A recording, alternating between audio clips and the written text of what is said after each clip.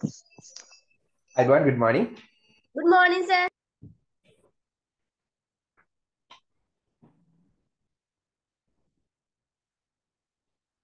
Take your grade 8 textbook.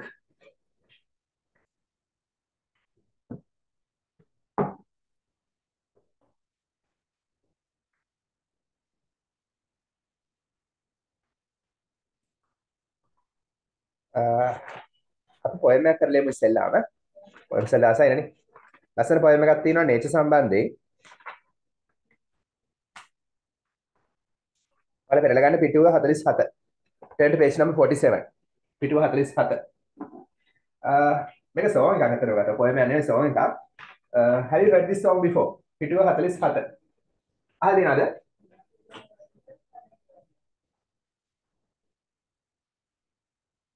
I haven't heard. Mother nature. මොකද mother nature කියන්නේ?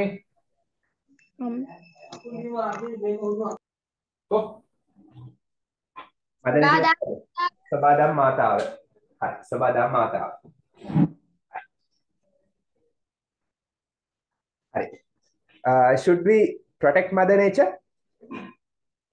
Yes, we supposed to protect Mother Nature. Very good, brilliant.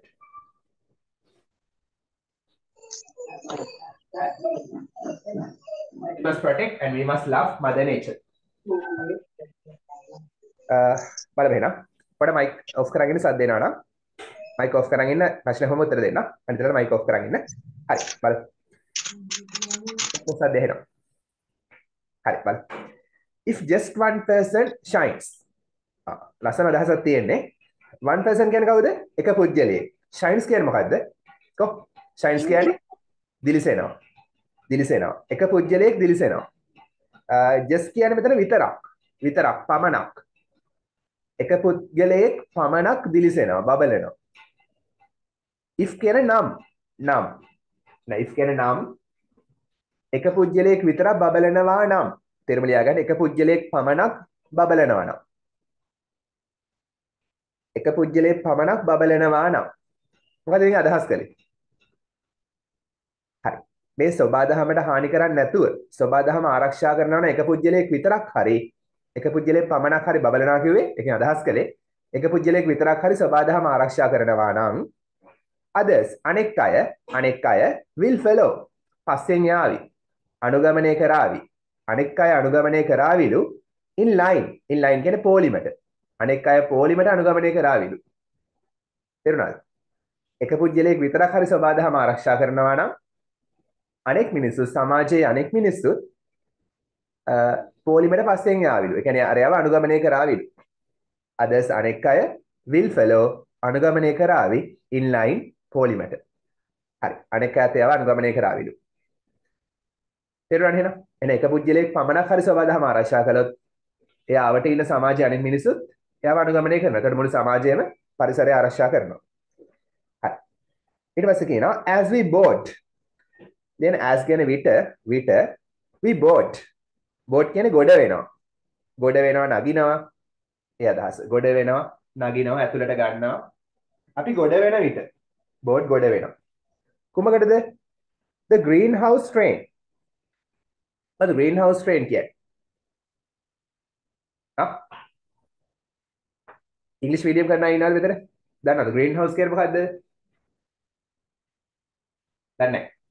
අපි ගොඩ වෙන විට as we boat අපි ගොඩ වෙද්දී අපි නගිනකොට බෝට් කියන්නේ නගිනවා ගොඩ වෙනවා කෝච්චියකට වගේ as we boat ඒක තේරුම තමයි අපි ගොඩ වෙන විට කියන්නේ අපි නගින විට මොකටද the greenhouse train කියන්නේ කෝච්චියටනේ අපි කෝච්චියට නගින විට නිකන් කෝච්චියක් නෙමෙයි මේක greenhouse කියන්නේ හරිතාගාර කෝච්චිය greenhouse හරිතාගාර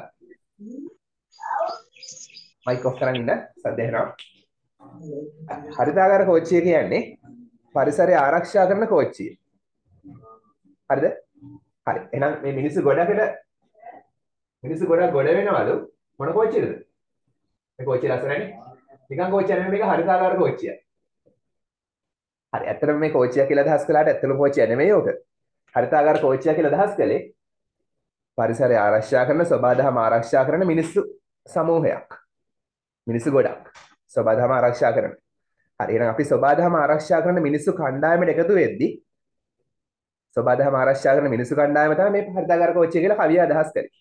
ඒක ලියපු කෙනා අදහස් කරේ. හරි. අපි හරිතාගාර කෝච්චියේ ගොඩ වෙනකොට ඒ කියන්නේ අපි සබාධම ආරක්ෂා කරන පිරිසට එකතු වෙද්දී we'll say goodbye. We will say අපි කියාවි will say කියාවි අපි කියාවි goodbye. අපි goodbye කියලා කියාවි. මොනවද? to acid rain. අම්ල වැස්සට acid rain අම්ල වැස්ස. අම්ල වැස්ස. හරි. ඒ කියන්නේ මොකද්ද? අපි සබාධම ආරක්ෂා කරනවා නම් ඒ පිරිසට අපි එකතු වුණොත් මිනිස්සු ඔක්කොම සබාධම ආරක්ෂා කළොත් අපිට අම්ල වැස්සට goodbye කියන්න පුළුවන්. ඒ මොකද්ද කියන අදහස් කලේ? අපිට අම්ල වැස්ස නවත්තන්න පුළුවන් නේ. අම්ල වැස්සට goodbye කියනවා කියන්නේ අම්ල වැස්ස නවත්තන්න පුළුවන්. මොකද අම්ල වැස්ස කියන්නේ? කොහොම සයන්ස්. අම්ල වැස්ස කියන්නේ මොකද්ද? කොහොම කියන්න බලන්න. Coffin. හරිද? අම්ල වැස්ස කියන්නේ මොකද්ද? ඔයාලා දන්නවද නේද? සයන්ස් දන්නවද? කියන්න බලන්න. මොකද අම්ල වැස්ස කියන්නේ අහලා නැද්ද එහෙම එකක්? No, sir. කවුරුත් නැදහපු? acid rains. හරි. අම්ල වැස්ස කියන්නේ මයික් ඔෆ් කරන් ඉන්න. ඔය වාහන වලින් දුම් පිට වෙනවා. කර්මාන්ත ශාලා වලින් දුම් පිට වෙනවා. එතකොට පිට වෙනවා නරක වායු, විස වායු පිට වෙනවා. හරි. විස වායු පිට වෙනවා. උදාහරණයක් මොනවද? Sulphur dioxide. හරි. එකක් තමයි ඒක. තව නයිට්‍රස් ඔක්සයිඩ් ඒ වගේ නයිට්‍රජන් අණු වායුත් තියෙනවා. හරි. කාබන් මොනොක්සයිඩ් ඒ වගේ විවිධ විස වායු පිට වෙනවා. හරි. එතකොට මොකද වෙන්නේ? මේ විස වායු වලට ගියාට පස්සේ අකුණු ගහද්දි වගේ අවස්ථාවලදී ප්‍රතික්‍රියා කරන හයිඩ්‍රජන් එක එහෙම එකතු වෙලා සල්ෆියුරික් අහගෙන සල්ෆියුරික් කියලානේ අම්ලයක් ඒ වගේ අම්ල හදනවා උඩදී. දැන් මේ උඩ ගියාට පස්සේ අකුණු ගහන වගේ අවස්ථාවලදී සහ තවත් අවස්ථා තියෙනවා. එතකොට ප්‍රතික්‍රියා කරලා හදනවා ඇසිඩ්. අහස උඩදී කියන්නේ බලාකුළු වල එහෙම තියෙනකොට අහස උඩදී ඇසිඩ් හැදෙනවා. අම්ල හැදෙනවා. ඊට පස්සේ මොකද වෙන්නේ? වැස්සත් එක්ක ඕවා පල්ලෙහාට වෙනවා වතුරත් එක්ක.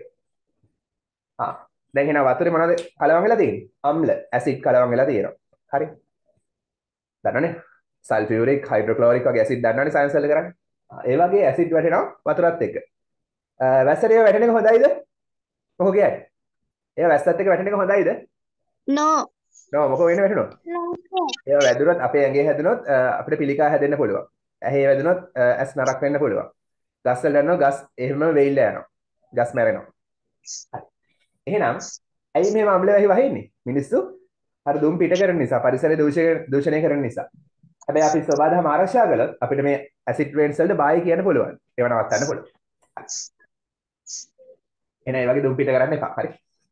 පොලිතින් ප්ලාස්ටික් පිච්චුවත් ඒ වගේ තමයි. හරි. ඒක පුච්චන්න එපා. ඊට පස්සේ කියනවා සද්දයක් එනවා. මයික් ඔෆ් කරන් ඉන්න. හරි. as we fight අපි ෆයිට් කරන විට as විට we fight අපි සටන් කරන විට global warming දැන් global warming කියන්නේ මොකද්ද? ගෝලීය උණුසුම ඉහළ යාම. සයන්ස් වචන තියෙනවද? දැන් ගෝලීය උණුසුම කියලා ගන්නත් පුළුවන්. ගෝලීය උණුසුම. දැන් ගෝලීය උණුසුම ඉහළ යාම.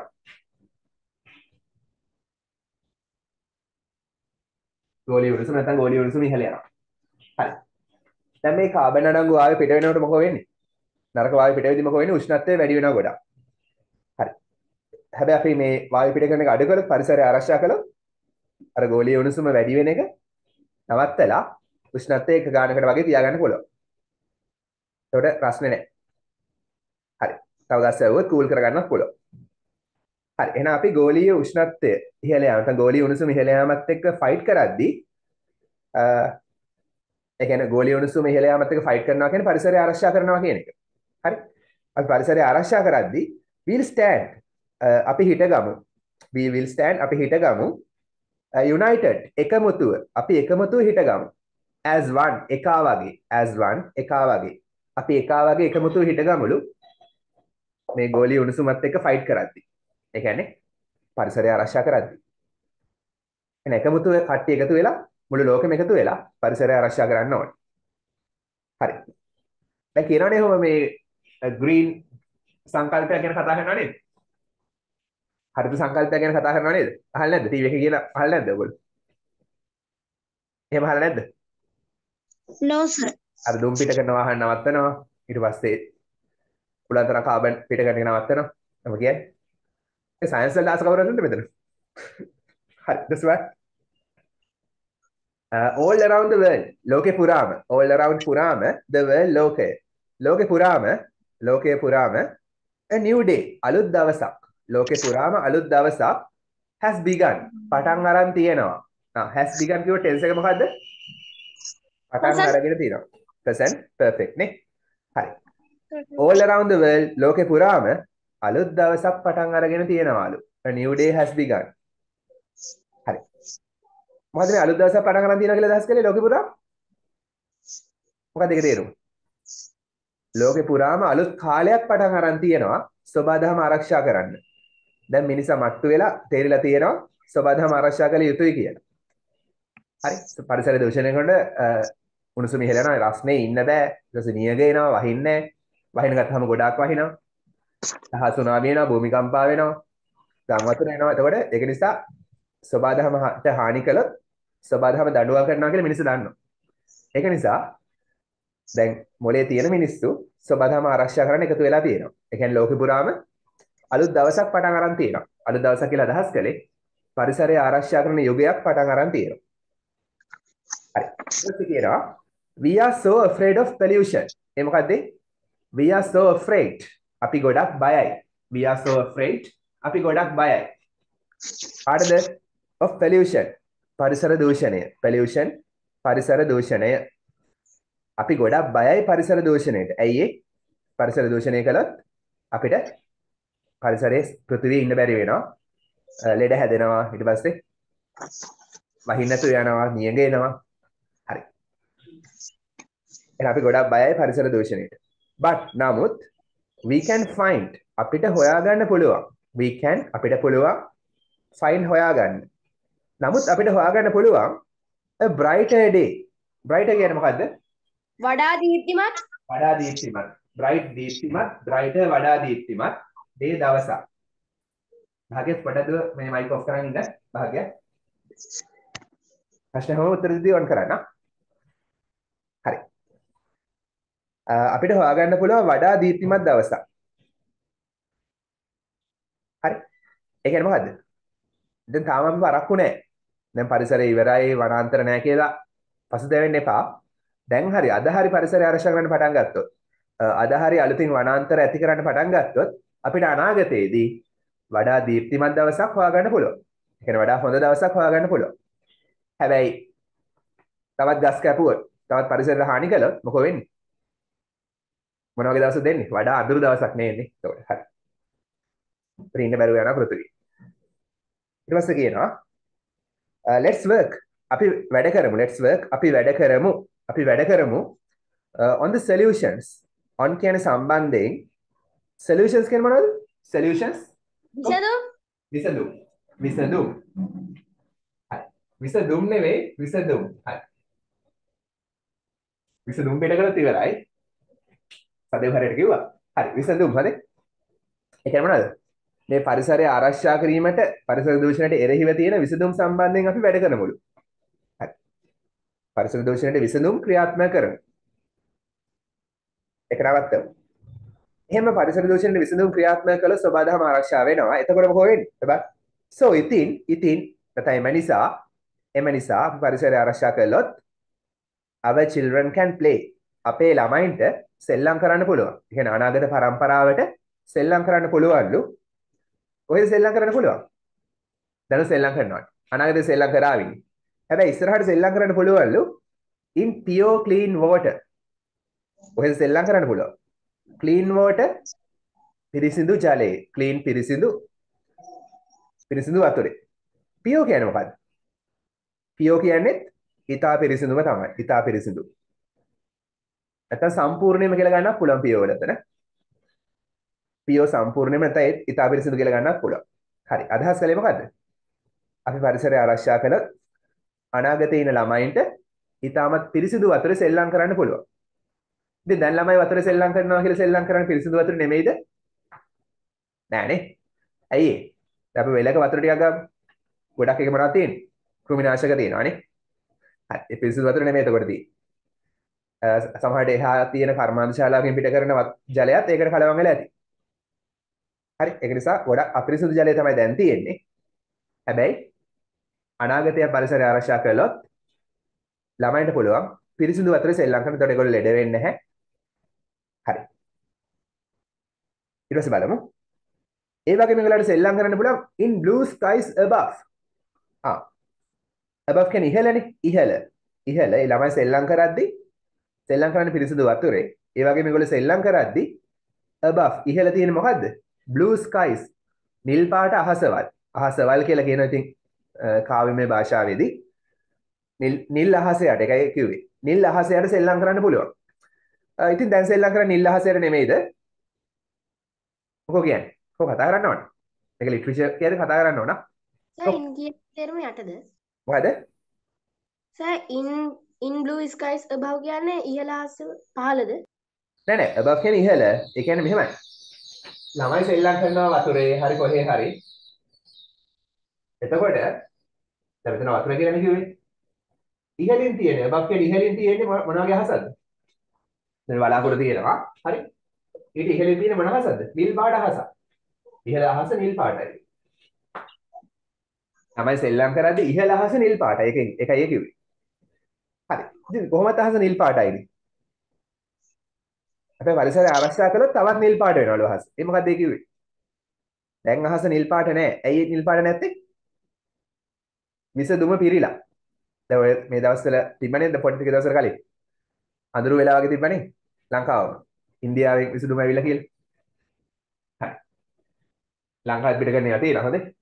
දැන් ළමයින්ගේ අහසේ තියෙන මොනවද? දැන් ඉහළ අහසේ තියෙන ළමයි සෙල්ලම් කරද්දී නිල් අහස නෙමෙයි අර දුම පිරිච්ච කළු පාට අහසක්. අඳුරු අහසක් තමයි දැන් තියෙන දුමෙන් වැහිච්ච. හැබැයි පරිසර දූෂණය නැවැත්තුව ඒ දුම නැතුව ගිහිල්ලා නිල් අහසක් යට නැත්නම් ඉහළ නිල් අහසක් තියාගෙන සෙල්ලම් කරන්න පුළුවන්. ඒක ලස්සනයි. සහ ලෙඩ වෙන්නෙත් නැහැ. පිළිකා හැම හැදෙන්නෙත් නැහැ. හරි ඊට පස්සේ බලමු. It's not a fantasy. හරි. ඒ මොකක්ද ඒ කිව්වේ? It's not a fantasy. ඔතන it's කියද්දී apostrophe එන්න ඕන. හරි. It is ඔය it's කියන්නේ උගේ. මෙතන it's කියලා දාගන්න. apostrophe එන්න ඕන. fantasy කියන්නේ මොකද්ද? සිතින් මවාගත්තු දෙයක්. මනක් කල්පිත දෙයක්. සිතින් මවාගත්තු දෙයක්. fantasy සිතින් මවාගත්තු දෙයක් බොරු දෙයක්. It's not a fantasy. ඒක සිතින් මවාගත්තු දෙයක් නෙමෙයිලු. ඒක බොරුවක් නෙමෙයිලු. හරි. එහෙනම් මේ නිල් අහසක් යට සෙල්ලම් කරන එක, පිරිසිදු වතුරේ සෙල්ලම් කරන එක, ඒ කියන්නේ පරිසරය ආරක්ෂා කරන්න පුළුවන් වෙන එක සිහිනයක් නෙමෙයි. මනක් කල්පිත දෙයක් නෙමෙයි. ඒක ඇත්තටම කරන්න පුළුවන් දෙයක්. මහන්සි වුණත් අපිට සබාධම ආරක්ෂා කරන්න පුළුවන්. ඒකට අනාගත ළමයින්ට නිල් අහසක් යට පිරිසිදු වතුරේ සෙල්ලම් කරන්න පුළුවන්. Sir, මනක් කල්පිත දෙයක් නෙමෙයි. ඔව් කියන්නේ. sir, it's not a fantasy කියන්නේ ඒක සිහිනයක් නෙමෙයි කියලාද? ඔව් ඒක සිහිනයක් නෙමෙයි නැත්නම් ඒක හිතින් මවාගත්තු දෙයක් නෙමෙයි. ඒක හිතින් මවාගත්තු දෙයක් නෙමෙයි. කියන්නේ ඒක බොරුවක් නෙමෙයි. හරි. ඊට පස්සේ බලමු. ෆැන්ටසි කියන්නේ හිතින් මවා ගන්න මොන හරි දෙයක්. ගොඩක් කරලා බොරු දෙයක් හිතින් මවා ගන්නවා. හරි උදාහරණයක් මට පියාඹන්න පුළුවන් වුණා නම් අන්න ෆැන්ටසි. ඔයාලට පියාඹන්න බෑනේ. හිතින් මවනවා මට පියාඹන්න වුණා නම් අන්න ෆැන්ටසි. හරි එහෙනම් මේ සබාධම ආරක්ෂා කරනවා කියන එක නැත්නම් අනාගතේ නිල් අහසක් කර සෙල්ලම් කරනවා කියන එක බොරුවක් නෙමෙයි හිතින් මවාගත්තු දෙයක් නෙමෙයි. ඒ කියන්නේ ඒක ඇත්තක් වෙන්න පුළුවන් දෙයක්. අපි මහන්සි වුණොත් නිල් අහසක් කර සෙල්ලම් කරන්න පුළුවන්. පිරිසිදු වතුරේ සෙල්ලම් කරන්න පුළුවන්. ඒක බොරුවක් නෙමෙයි. හරි ඊට පස්සේ අපි කියමු we'll make it our reality. අන්න හොඳ ලස්සන grammar. ඒ මොකක්ද ඒ කිව්වේ?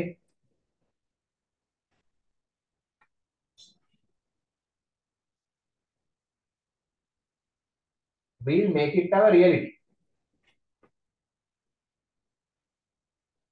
හරි. reality කියන්නේ මොකද්ද? ඇත්තනේ. make reality කියන්නේ මොකද්ද? ඇත්ත කරමු. ඇත්තක් කරමු.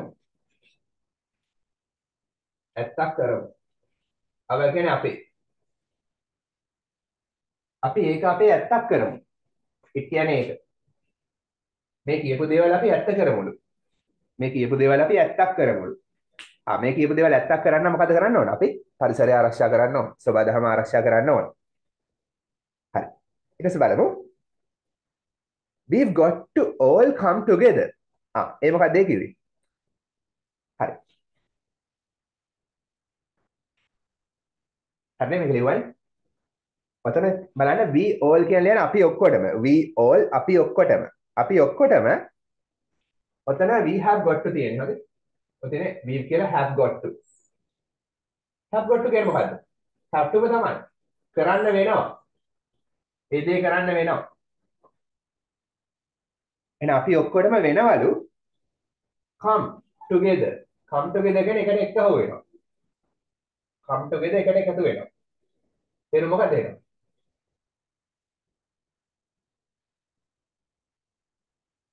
අපි ඔක්කොටම එකට එකතු වෙන්න වෙනවා. අපි ඔක්කොටම එකට එකතු වෙන්න වෙනවා. හරිනේ?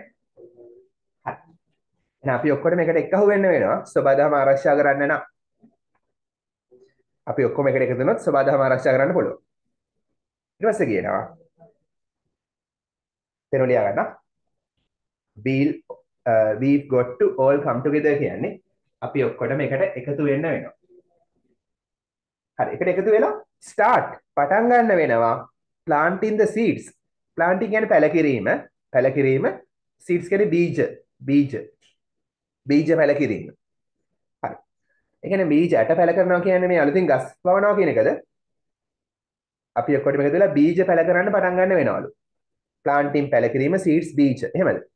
කියන්නේ ගස් හිටවන්න වෙනවා කියලාද අදහස් කළේ? එහෙමද? මත පිට තේරුම ඒක තමයි ඉතින්. මත පිට තේරුම අපි ඔක්කොටම එකතු වෙලා අලුතින් බීජ හිටවලා ගස් වවන්න ඕන. හැබැයි ගැඹුරු තේරුම මෙතන බීජ පැල කරනවා කියලා අදහස් කළේ අර සබදාම ආරක්ෂා කිරීමේ සංකල්ප ඇති කරනවා. සබදාම ආරක්ෂා කරන්න පටන් ගන්නවා. හරි? ඒක තමයි බීජ කියලා අදහස් කළේ. සබදාම ආරක්ෂා කිරීමේ ක්‍රම ක්‍රියාත්මක කිරීම පටන් ගන්නවා. ඒ සබදාම ආරක්ෂා කරන්න පටන් ගන්නවා. ඒකයි මේ බීජ පැල කරනවා කියලා අදහස් කළේ. ගැඹුරු තේරුම ඒක. හරි? අපි සබදාම ආරක්ෂා කරන්න පටන් ගන්න වෙනවා. ඊට පස්සේ කියනවා mother nature needs us. mother nature සබදාම මාතාවට needs අවශ්‍ය වෙනවා us අපිව. සබදාම් මාතාවට අපිව අවශ්‍ය වෙනවලු. needs අවශ්‍ය වෙනවා. හරි. එහෙනම් අපි දැනගන්න ඕන සබදාම ආරක්ෂා කරන්න ඒ සඳහා සබදාමට අපිව අවශ්‍ය වෙනවලු. we were blind. තේරුම මොකද්ද? we were blind. තේරුම කියන්නේ? කතා කරනවා මදිකද කට්ටිය මොකද? we were blind කියන්නේ මොකද්ද?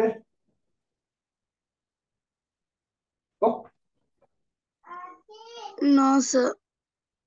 කොහොමද අය? ව කියන්නේ වුණා. blind කියන්නේ අන්ධ. අන්ධ වෙලා හිටියා. very good. අපි අන්ධ වුණා. අපි අන්ධ වුණා. ව වුණා blind අන්ධ. අපි අන්ධ වුණා. ඒ කියන්නේ මොකද්ද? අපි ඉස්සර අතීතයේදී අන්ධ වුණාලු. මිනිසා අන්ධ වුණාලු. ඒක මොකද්ද ඒ කිව්වේ? මිනිසාට ඇස් පේන්නේ නැතුව හිටියා. ඒ කියන්නේ මිනිසාට නුවණක් තිබුණේ නැහැ. සබදාම ආරක්ෂා කරන්න. ඒකයි කියන්නේ. අතීතයේ මිනිසා අන්ධ වුණා කියලා කියන්නේ මිනිසාන් පිළිගන්නවා අපි අන්ධ වුණා කියලා කියන්නේ මොකද? අපි අන්ධ වෙලා පරිසරය දූෂණය කළා. හරි? ඒතර අන්ධ වුණා කියන තැන මොලේ නැතුව හිටියා. මොලයක් නැතුව පරිසරය විනාශ කළා. ඒකයි අදහස. අපි අන්ධ වෙලා අතීතයේ පරිසරය විනාශ කළා. ඒකයි අදහස. අපි අන්ධ වෙලා හිටියා කියන්නේ අපි කිසි දෙයක් හිතන්නේ නැතුව මොලේ කල්පනා කරන්නේ නැතුව පරිසරය විනාශ කළා. but නමුත් now we see දැන් අපිට පේනවා. දැන් නුවණ තියෙනවා. ඉස්සෙල්ලා අන්ධ වෙලා හිටියා කියන්නේ නුවණ නැහැ දැන්. ඉස්සර නුවණ නැහැ. but නමුත් now then we see දැන් අපිට පේනවා. දැන් අපිට පේනවා කියන්නේ මොකද්ද? දැන් අපිට නුවණ තියෙනවා. ඔන්න දැන් මොලේ පෑදිලා. දැන් අපිට නුවණ තියෙනවා. ඇයි ඒ? පරිසරය විනාශ කරද්දී ඒකේ දඬුවම් ලැබෙනකොට දැන් ඔන්න මොලේ පෑදිලා. දැන් අපිට පේනවා කියන්නේ දැන් අපිට නුවණ තියෙනවා. පරිසරයට හානි කළොත් අපිට සබදාමේ තුල ඉන්න බෑ කියලා අපිට තේරෙනවා දැන්. දැන් අපිට පේනවා කියන්නේ පරිසරය විනාශ කළොත් ඒකේ ප්‍රතිවිපාක දැන් දැනෙනවා.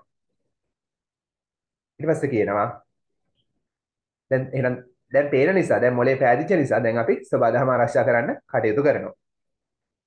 හරි. ඊට පස්සේ ආපහු ඉතින් ඉස්සෙල්ලා ටිකම තමයි හොඳේ. අලුත් දේවල් අඩුයි දැන්.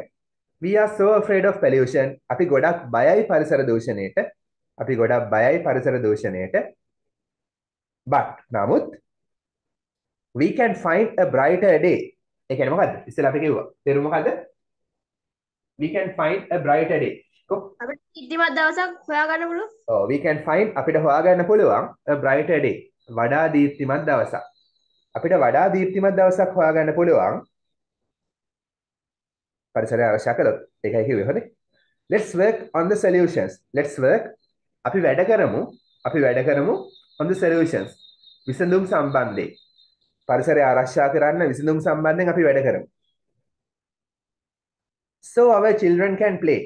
ඉතින් අපේ ළමයින්ට සෙල්ලම් කරන්න පුළුවන්. සෙල්ලම් කරන්න පුළුවන් කියලා අදහස් කළේ හරිද? පිරිසිදු වතුරේ. සර් අපි වැඩ අදහස් තමයි. මොකද? අපි වැඩ කරමු විසඳුම්. Let's work on the solutions. ඒ කියන්නේ අපි වැඩ කරමු විසඳුම් මත. කෙටියෙන් කියනවනම් අපි විසඳුම් ක්‍රියාත්මක කරමු. ඒ කියන්නේ අදහස් කළේ අපි විසඳුම් ක්‍රියාත්මක කරමු. පරිසරය ආරක්ෂා කරන්න පරිසර දූෂණයට විරුද්ධව විසඳුම් ක්‍රියාත්මක කරමු. හරි සර්. thank you. එහෙම කළොත් අපේ ළමයින්ට සෙල්ලම් කරන්න පුළුවන්ලු නිදහසේ. ඊට පස්සේ කියනවා let's save our planet. let's save කියන්නේ මොකද්ද? අපි ආරක්ෂා කරමු. let's save අපි ආරක්ෂා කරමු. let's save අපි ආරක්ෂා කරමු our planet. අපේ planet ග්‍රහලෝකය. ග්‍රහලෝකය. මොකද අපේ ග්‍රහලෝකය? අඟහරුද? The earth. the earth පෘථිවිය නේ. හරි. let's save අපි ආරක්ෂා කරමු our planet. අපි අපේ ග්‍රහලෝකය ආරක්ෂා කරමු. හරි. පිටින් බැලුවොත් පෘථිවිය ගොඩක් ලස්සනයි නේද? එහෙම නේද? එනිසා අපි පෘථිවිය ආරක්ෂා කරමු. ඊට පස්සේ කියනවා හැබැයි පරිසරය විනාශ කළොත් ඒක ඈතට වුණත් කැතට පෙනේ. හරි දුම් වලින් වැහිලා පෙනේ. කළු පාට පෙනේ. ඊට පස්සේ කියනවා we've got to all come together. අපි ඔක්කොටම එකට එකතු වෙන්න වෙනවා. අපි ඔක්කොටම එකට එකතු වෙන්න වෙනවා. and start planting the seeds. අර බීජ පැල කරන එක පටන් ගන්න වෙනවා. බීජ පැල කිරීම පටන් ගන්න වෙනවා. කියන්නේ පරිසරය ආරක්ෂා කිරීමේ පියවර පටන් ගන්න වෙනවා. Mother nature needs us. සබාදම් මාතාවට needs අවශ්‍ය වෙනවා us අපිව. සබාදම් මාතාවට අපිව අවශ්‍ය වෙනවා. මම ඒ ටික වේගෙන් කිව්වේ අර ඉස්සෙල්ලා කියපු දේවල්ම තමයි. ඉස්සෙල්ලා කියපු දේවල්ම නිසා අවශ්‍ය වෙන්නේ නැහැ. කලින් ඕගොල්ලෝ තේරුම් ලියලා තියෙන්නේ. හරි. එන ඊළඟ පිටුවට එන ඊළඟ පිටුවට. ආ පොඩ්ඩක්. සද්දයක් එනවා කාගේද? කාගෙන්ද ෂොක් කරන්නේ?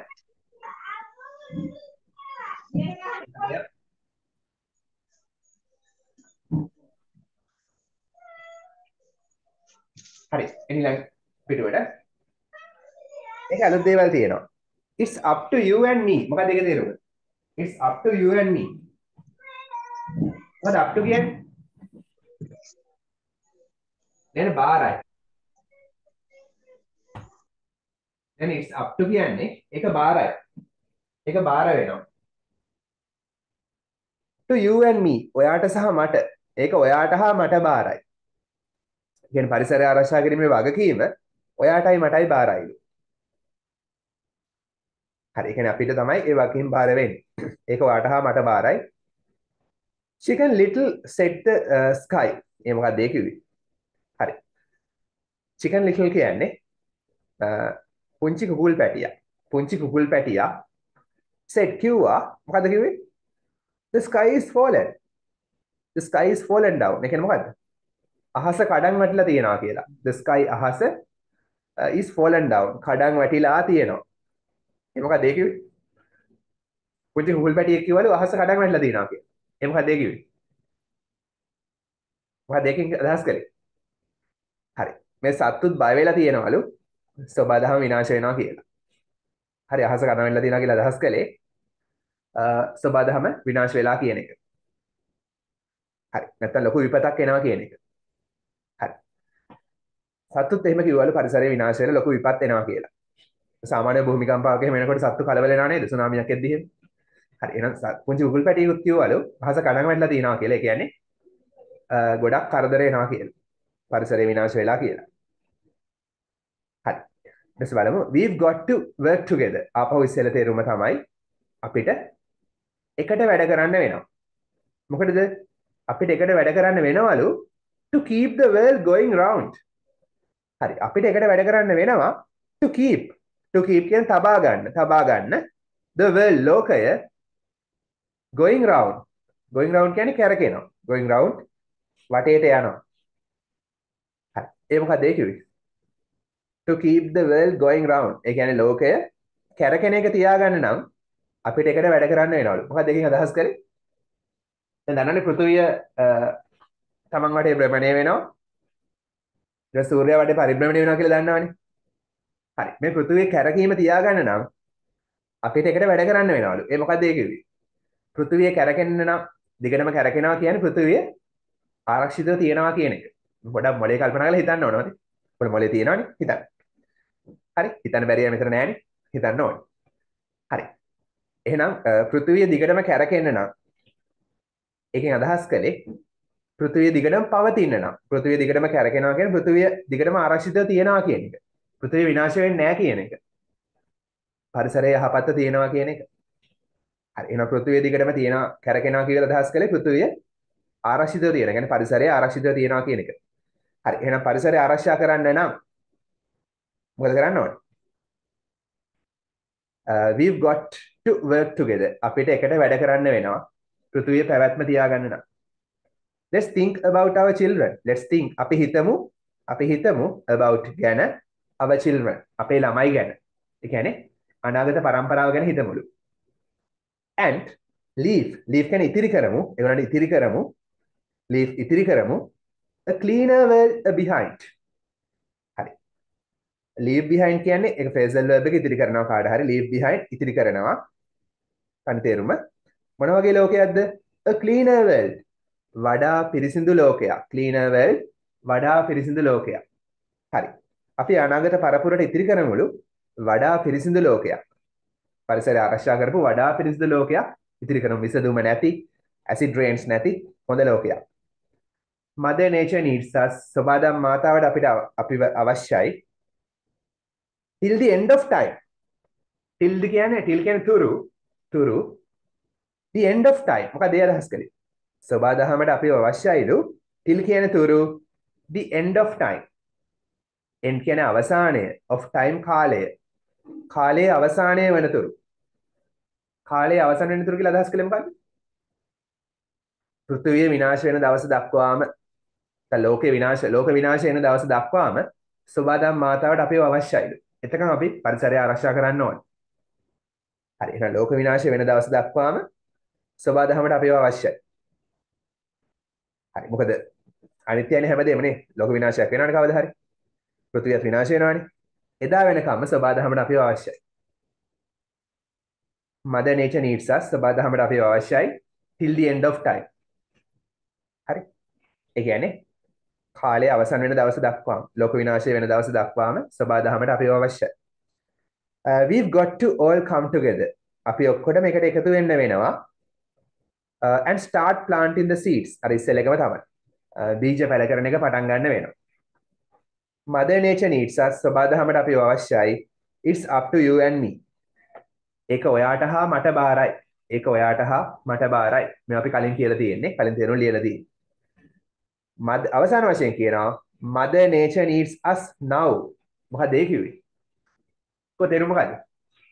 දැන් සබාදාමට අපිව අවශ්‍යයි. ඔව්. දැන් මේ දක්වාම කිව්වේ mother nature needs us කියලා විතරයි. සබාදහමට අපිව අවශ්‍යයි. එතන now කියලා highlight කරනවා. විශේෂයෙන් now කියලා දානවා. දැන් අවශ්‍යයි. දැන් තමයි හොඳම වෙලාව සබාදහම ආරක්ෂා කරන්න. දැන් අපි පරක්කු වුණොත් ඉස්සරහට අපි පරක්කු වැඩි වෙයි. හරි පසුතැවෙන්න වෙයි. දැන්ටත් පරක්කු වැඩි තමයි. දැන් හරි වැඩ කළොත් ක්‍රියාත්මක වුණොත් සබාදහම ආරක්ෂා කරන්න පුළුවන්.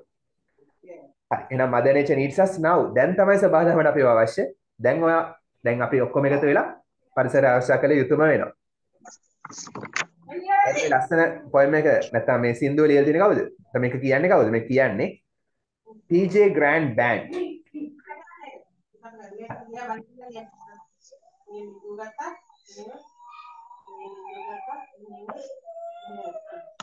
මයික් ඔෆ් කරලා ඉන්න භාග්‍ය. हाँ सर උත්තර දෙන්න ඕන කරා. හරි ඊට පස්සේ එන්න පිටිපස්සට ඒ සෝන් එක අපි අන්තිමට අහමු. ඔක අහන්න පුළුවන්. මම හිතා දාලා තියෙනවා ඔක. දැපනේ මම කලින්. මතකද? දාලා තියෙනවා ඔක හොඳේ. Can dimly remember. යා ඕකේ. එන්න පිටුව 42කට. පොඩි ගේම් එකක්. එන්න පිටුව 42 ගේම්ස් වලට ආසන්න එන්න පිටුව 42. That's a nice game for you. Game එකට කලින් එකක් තියෙනවා reading එක තියෙන්නේ. අපි කොම්පෝස් හදමුද? හරි. එන්න පිටුව 44ට වර. පිටුව 44. page number 44 activity 4.6. පිටුව 44ට එනවාලා. Do you know how to make compost? දන්නවද? yes Yes, sir. Yes. හරි. Yes, sir. compost හදන විදිය තියෙනවා. පිටුව 44. We can learn it in science too, sir. Yeah. මේක නිකන් ඉංග්‍රීසි මීඩියම් සයන්ස් පාඩමක් වගේ. හරි. බලමු. මම සයන්ස් වලින් වැඩිපුර ඕලෙවල් පේපර් එකක් තියෙනවා. හරි. මම video 44 activity 4.6 study the pictures පින්තූර අධ්‍යයනය කරන්න and rewrite නැවත ලියන්න the given instructions දී ඇති උපදෙස් given දී ඇති instructions උපදෙස් එන පින්තූර study කරලා දී ඇති උපදෙස් ආපහු ලියන්නලු in the correct order හරි අනුපිළිවෙලට ලියන්නලු හරි ඔයාලට මේකම කරන්න පුළුවන් අචුපතේම කරන්න පුළුවන් දැන් පොත් හම්බෙලා තියෙනනේ එතකොට print out එක කරන්න පුළුවන් එහෙම නැත්නම් අංකේ දාලා activity පොතේ කරන්න හරි බලමු let's make compost දැන් compost අපි compost හදමු compost compost වල විවිධ ක්‍රම තියෙනවා මොකද සර් print out පොතේ කළාට කියලා කමක් නැද්ද? කමන්නේ හරි විවිධ ක්‍රම තියෙනවා compost හදන්න පුළුවන් මේක ක්‍රමයක් තමයි cage and barrel method ඒ මොකද්ද cage and barrel method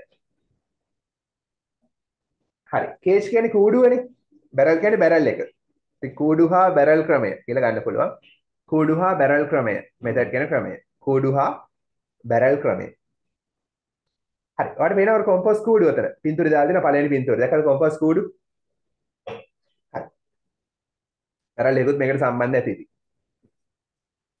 බලමු අලුත් වචන දෙකක් තියෙනවා inoculants මොකක්ද ඒකේ තේරුම inoculants කියන්නේ මොනවද බන් තේරුම දීලා තියෙනවා materials ලියන්න තේරුම ලියන්න inoculants වල තේරුම ලියන්න පිටුව 44 අර නිල් පාට කොටුවේ පළමු වචනේ inoculants කියලා කියන්නේ සිංහලෙන් කියනවා නම් දි รา පත් වෙන උදව් කරන ද්‍රව්‍ය දි รา පත් වීමට උදව් කරන ද්‍රව්‍ය දි รา පත් වීමට උදව් කරන ද්‍රව්‍ය ඒක තේරුම ඉංග්‍රීසි වලින් දීලා තියෙනවා materials අමුද්‍රව්‍ය that help උදව් කරන අමුද්‍රව්‍ය කොහොමකටද in the process of decay then process කියන ක්‍රියාවලිය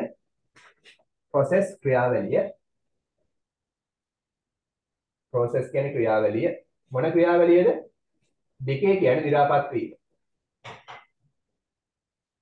දි รา පත් වීමේ ක්‍රියාවලියට උදව් කරන අමුද්‍රව්‍ය වලට තමයි inoculants කියලා කියන්නේ. සාමාන්‍යයෙන් ඔය compost එහෙම දිරන්න උදව් කරන අමුද්‍රව්‍ය මොනවද? ඒවල compost වලක් හදනවා. ඒකට ගස්වල කොළ, එළවලු වගේ දේවල් අහක දාන එළවලු එහෙම දානවා. හරි. දි รา පත් වෙන ද්‍රව්‍ය දානවා. ඒකට inoculants කියලා දානවා. ඒව දැම්මහම ඉක්මනට දිරනවා අරක. ඉක්මනට පොර හැදෙනවා. මොනවද දාන්නේ සාමාන්‍යයෙන්? මොනවද? Dry leaves. ඔව් ඒ dry leaves දානවා. හරි. ගස්වල කොළ දානවා. ඒව ඉක්මනට දිරන්නත් තව මොන හරි දේවල් ටිකක් දානවා මොනවද? ගොම වගේ දේවල් ගොම වගේ දේවල් දානවානේ. හරි. ඔය සතුන්ගේ ජරාව ගොම වගේ දේවල් දානවා. තව? Animal waste. ඔව් animal waste හරි. ඒ කියන්නේ යූරියා දාන්න පුළුවන්. හරි. වෙනම යූරියා එකතු කරන්න පුළුවන්. ඒත් ඉක්මනට දිරනවා. ඊට පස්සේ decomposition ඒ මොකද්ද? දැන් දි รา පත් වීමේ ක්‍රියාවලිය. decomposition කියලා කියන්නේ දි รา Excuse me, පත් sir. වීමේ ක්‍රියාවලිය. Okay. Sir, for make it decay, we are not putting pesticides, no? No, no. Okay, sir. හරි. decomposition දි รา පත් වීමේ ක්‍රියාවලිය. හරි. ඒක ඉංග්‍රීසි වලින් දීලා තියෙනවා the process ක්‍රියාවලිය of decay දි รา පත් වීම. process ක්‍රියාවලිය decay දි รา පත් වීම. දි รา පත් වීමේ ක්‍රියාවලිය. හරි. දැන් ඔයාලට මේ ස්ටෙප්ස් ටික පින්තූර වගේ දීලා තියෙනවා පින්තූර පහක් පොඩි කාලේ වැඩක් මොන්ටිසෝරි වැඩක්. පින්තූර පහ නම් කරන්න තියෙන්නේ. නම් කරන්න අවශ්‍ය කරන වාක්‍ය ටික පිටුව 46 තියෙනවා. පෙළ ගන්න පිටුව 46. අන්න එතන තියෙන එක එක පින්තූරයට දාලා වාක්‍ය. දැන් එනවා මොකද කරන්න ඕනේ? එක එක පින්තූරයට දාලා වාක්‍ය පිටුව 46න් අරන් පින්තූර නම් කරන්න තියෙන්නේ. ඒ පින්තූර නම් කළොත් නිකම්ම හරි ඕඩේ කියනවා කොම්පෝස් හදන්න. මොකද පින්තූර හරි ඕඩේ තමයි දීලා තියෙන්නේ. කරමු බලන්න ටක් ගන්න. ස්ටෙප් 1 නම් කරමු බලන්න ටක් ගන්න. ස්ටෙප් 1. පළමු පියවර මොකක්ද? පියවර 1. 46න් අරන් ලියන්න.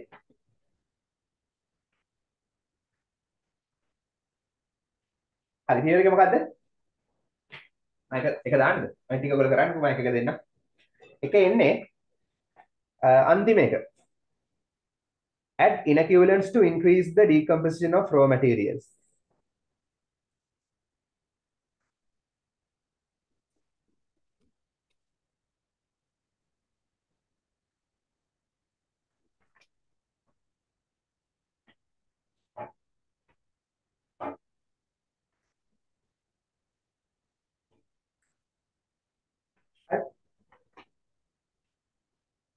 වෙන උත්තර ගන්න අමාරු මේකේ. පොඩක් එච්චර පැහැදිලි ප්‍රශ්නයක් නෙමෙයි මේක. ඒක ගැළපෙන වෙලේ තියෙන එක තමයි තියෙන්නේ. වෙන කරන්න දෙයක්. වෙන එකකට ගැළපෙන්නේ නැහැ. මොකද අනිත් ඒවාට උත්තර ලොක් වෙලා තියෙන්නේ. මේක තමයි වෙලෙ ඉතුරු වෙන්නේ. අර අන්තිම එක ලියවනම් හරි. ඒක ලියන්න. එක නම් කරගන්න add inoculants එකතු කරන්න දි รา පත් වෙන්න උදව් කරන ද්‍රව්‍ය to increase වේගවත් කරන්නට එහෙනම් ඉස්සෙල්ලාම ඔය ගොම වගේ දේවල් දාන්නලු. add inoculants එකතු කරන්න දි รา පත් වීමට උදව් කරන ද්‍රව්‍ය මොකටද දාන්නේ? තේරුම් බලන්න. to increase then to increase කියන වැඩි කරන්න.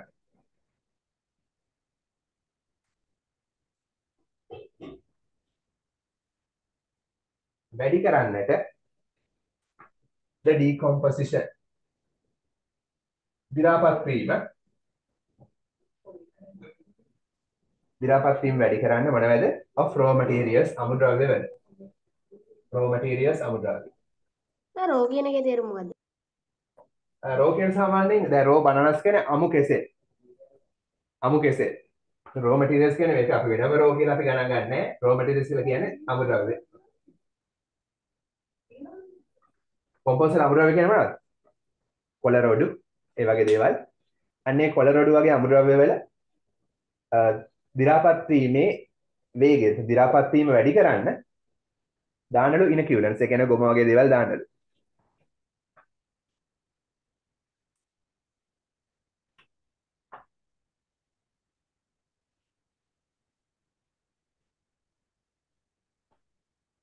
හරි එහෙම දාලා තමයි ඔය පෙන්වන්නේ පළමු පින්තූරේ අර කූඩු වලට ඒවා දාලා තියෙන්නේ ඒව ඇතුළට. සර් දි รา පත් වීම වචනේ ප්‍රොනවුන්ස් කරන්නේ කොහොමද? මේකද decomposition decomposition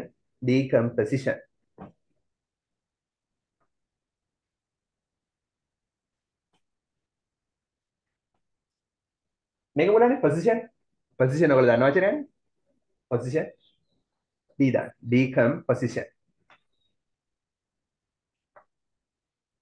හරි step 2 බලන්න step 2 3 4 5 කරන්ට් එකක් ගන්න ලේසි අනිම කරන්ට් එකක් ගන්න නම් කරා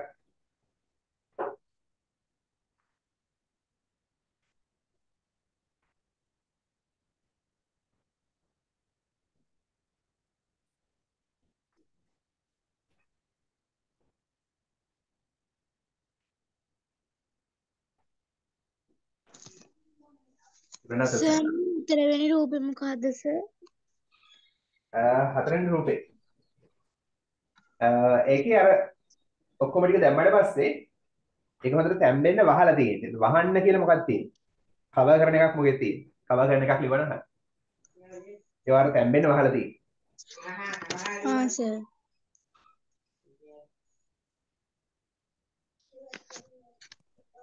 එතකොට සර් අන්තිමටම තියෙන්නේ ඒක මේ පොහොර ටික නේද? ඔව් අන්තිමට පොහොර හැදිලා තියෙන්නේ. කොම්පෝස්ට් හැදිලා තියෙන්නේ. Sir.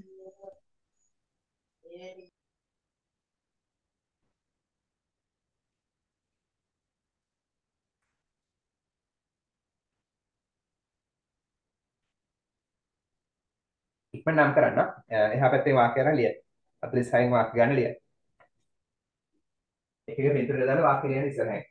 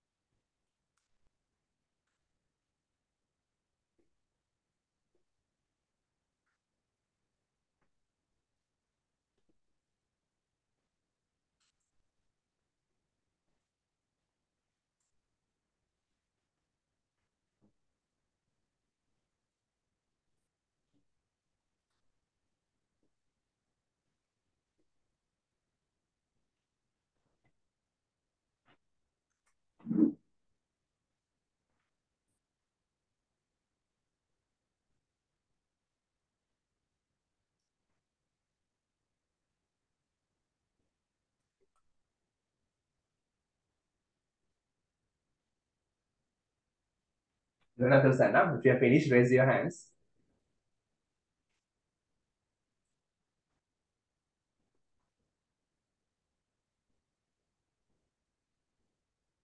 Sunani has finished. Janaki has finished.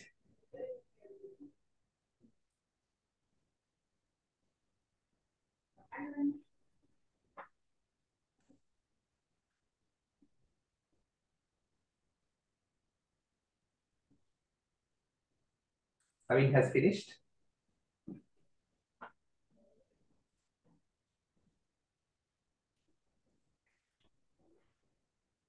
Have you received your marks? Laguna Mecha in Natal? Yes, sir. Yes. How many? 90, sir. 90. Great. Very brilliant. Others? I also got my marks. Yes. For English, 83. 83. අඩු වෙලානේ වැඩි කරගන්න ඕන. තව මෙච්චර ඉන්නවද?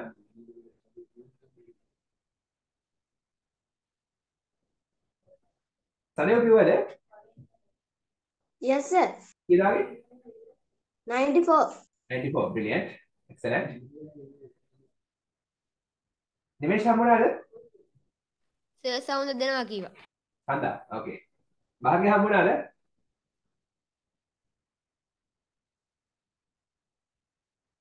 භාග්‍ය ලකුණු හම්බුණාද?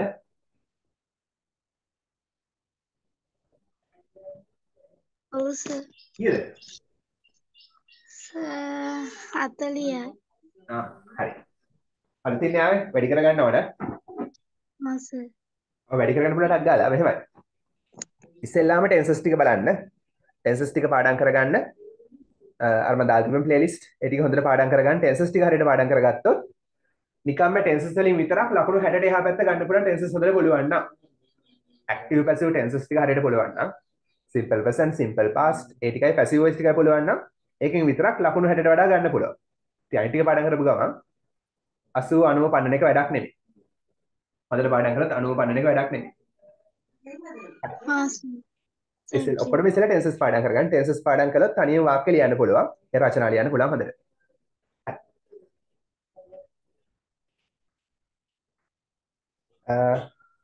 අද අපි එකක් ලියනවා ෆෙස්ටිවල්ස් ගැන හරි. Okay. එන step 2. step 2 වල මොකද කරලා තියෙන්නේ? දැන් මුලින්ම එන අර කූඩු වලට දැම්මා ගොම වගේ දේවල් සත්තුන්ගේ ජරාව දැම්මා. ඉක්මනට ඒ ටික දිරන්න ඕන නිසා. ඊට පස්සේ තමයි අමුද්‍රව්‍ය ටික දාන්නේ. ස්ටෙප් 2 මොනවද දාන්නේ? අන්න දාන කොළ රොඩු වගේ දේවල්. එහෙනම් අපි ලියමු ස්ටෙප් 2 මොකද එන්නේ උත්තරේ? So what's the answer? Then fill in the cage or barrel with different raw materials such Brilliant. as green peas, banana leaves, and trunks, salvia, sawdust, vegetable peels, crop waste, and animal waste. Brilliant, very good. එහෙනම් step 2 තමයි then fill අන්න ඒ වාක්‍යෙ වඩා හරි. මම තේරුම කියන්නම්. ලියන්නේ නැහැ. ඔයා තේරුම ලියා ගන්න. මම ලියන්නේ නැහැ බෝඩ් එකේ මම තේරුම කියනවා. බලන්න දන්න තැන ලියා ගන්න තේරුම. හරි. තේරුම ලියන්නකෝ. පිටුව 46 තියෙන වාක්‍ය. then කියන්නේ ඊට පස්සේ fill පුරවන්න in the cage කූඩුව පුරවන්න. ඊට පස්සේ කූඩුව පුරවන්නලු ඕ බැරල්. කූඩුව හෝ බැරල් එක පුරවන්න. එහෙනම් මේ ඔයාට ඕන නම් මේක ඔය වගේ කූඩුව හදලා කරන්නත් පුළුවන්. නැත්නම් බැරල් වල කරන්නත් පුළුවන්. කූඩුව හෝ බැරල් එක. මෙතන කූඩුව තමයි දාලා තියෙන්නේ බැරල් එක නෙමෙයි. ඊට පස්සේ කූඩුව හෝ බැරල් එක පුරවන්නලු මොනවද? with different raw materials. විවිධ අමුද්‍රව්‍ය වලින්. different කියන්නේ විවිධ raw materials අමුද්‍රව්‍ය. එන විවිධ අමුද්‍රව්‍ය වලින් අර කොම්පෝස්ට් හදන කූඩුව පුරවන්නලු. මේක පුරවන්න විවිධ අමුද්‍රව්‍ය වලින්. හරි. මේකට දාන එක જાතිය කොළ රොඩු ඔය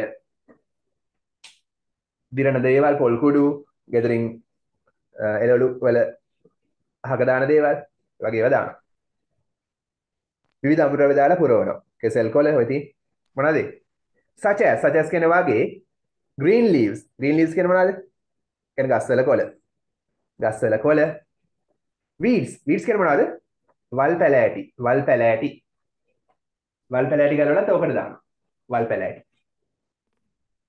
banana leaves කෙසෙල් කොළ දාන්නලු. and trunks කියන මොනවාද? කඳන්. කෙසෙල් කඳන්. trunks කියන්නේ කඳන්. කෙසෙල් කොළ ඔක්කොම දානවා ඔකට. ඒක පොර වෙනවනේ. salvia කියන්නේ මොනවද? A type of leaf. එහෙමද? සිංහල නම මොකද්ද? salvia දන්නා ඉන්නවද? Sir, I have learned of Salvinia, but I don't know how to tell it in Sinhala. okay දන්නා ඉන්නවද? salvia Sir, Mara.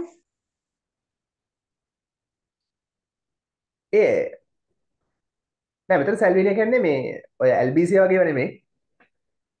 ඔය albizia වගේ දේවල් දාන අර කොළ జాතිය තියෙන පොරනවා කියලා විතරම දාන්නේ ගොවියෝ එහෙම. වැටවල වල තියෙන albizia කියලා. ඒව නෙමෙයි මේ. salvia කියන්නේ ජපන් ජබර. ඒක කොහෙද තියෙන්නේ? පාසි කියලා කියන වෙලේ පාසි. salvia. ජපන් ජබර. වෙලේ තියෙන පාසි. ඒව දාන්නලු. මේක දන්නවනේ ජපන් ජබර. ඔය වෙල් වල එහෙම තියෙන කොළ පාටට. හරි. sawdust කියන්නේ මොනවද? ලී කුඩු. වඩු මඩුවේ ලී කුඩු ටිකක් මේකට දාන්නලු. ලී කුඩු. vegetable peels එළවලු පොතු. එළවලු ලෙලි නැත්නම් එළවලු පොතු දාන්නලු මේකට. crop waste. දැන් crop waste කියන්නේ භෝගවල ඉවතලන දේවල්. හරි crop කියන්නේ භෝගවල ඉවතලන දේ.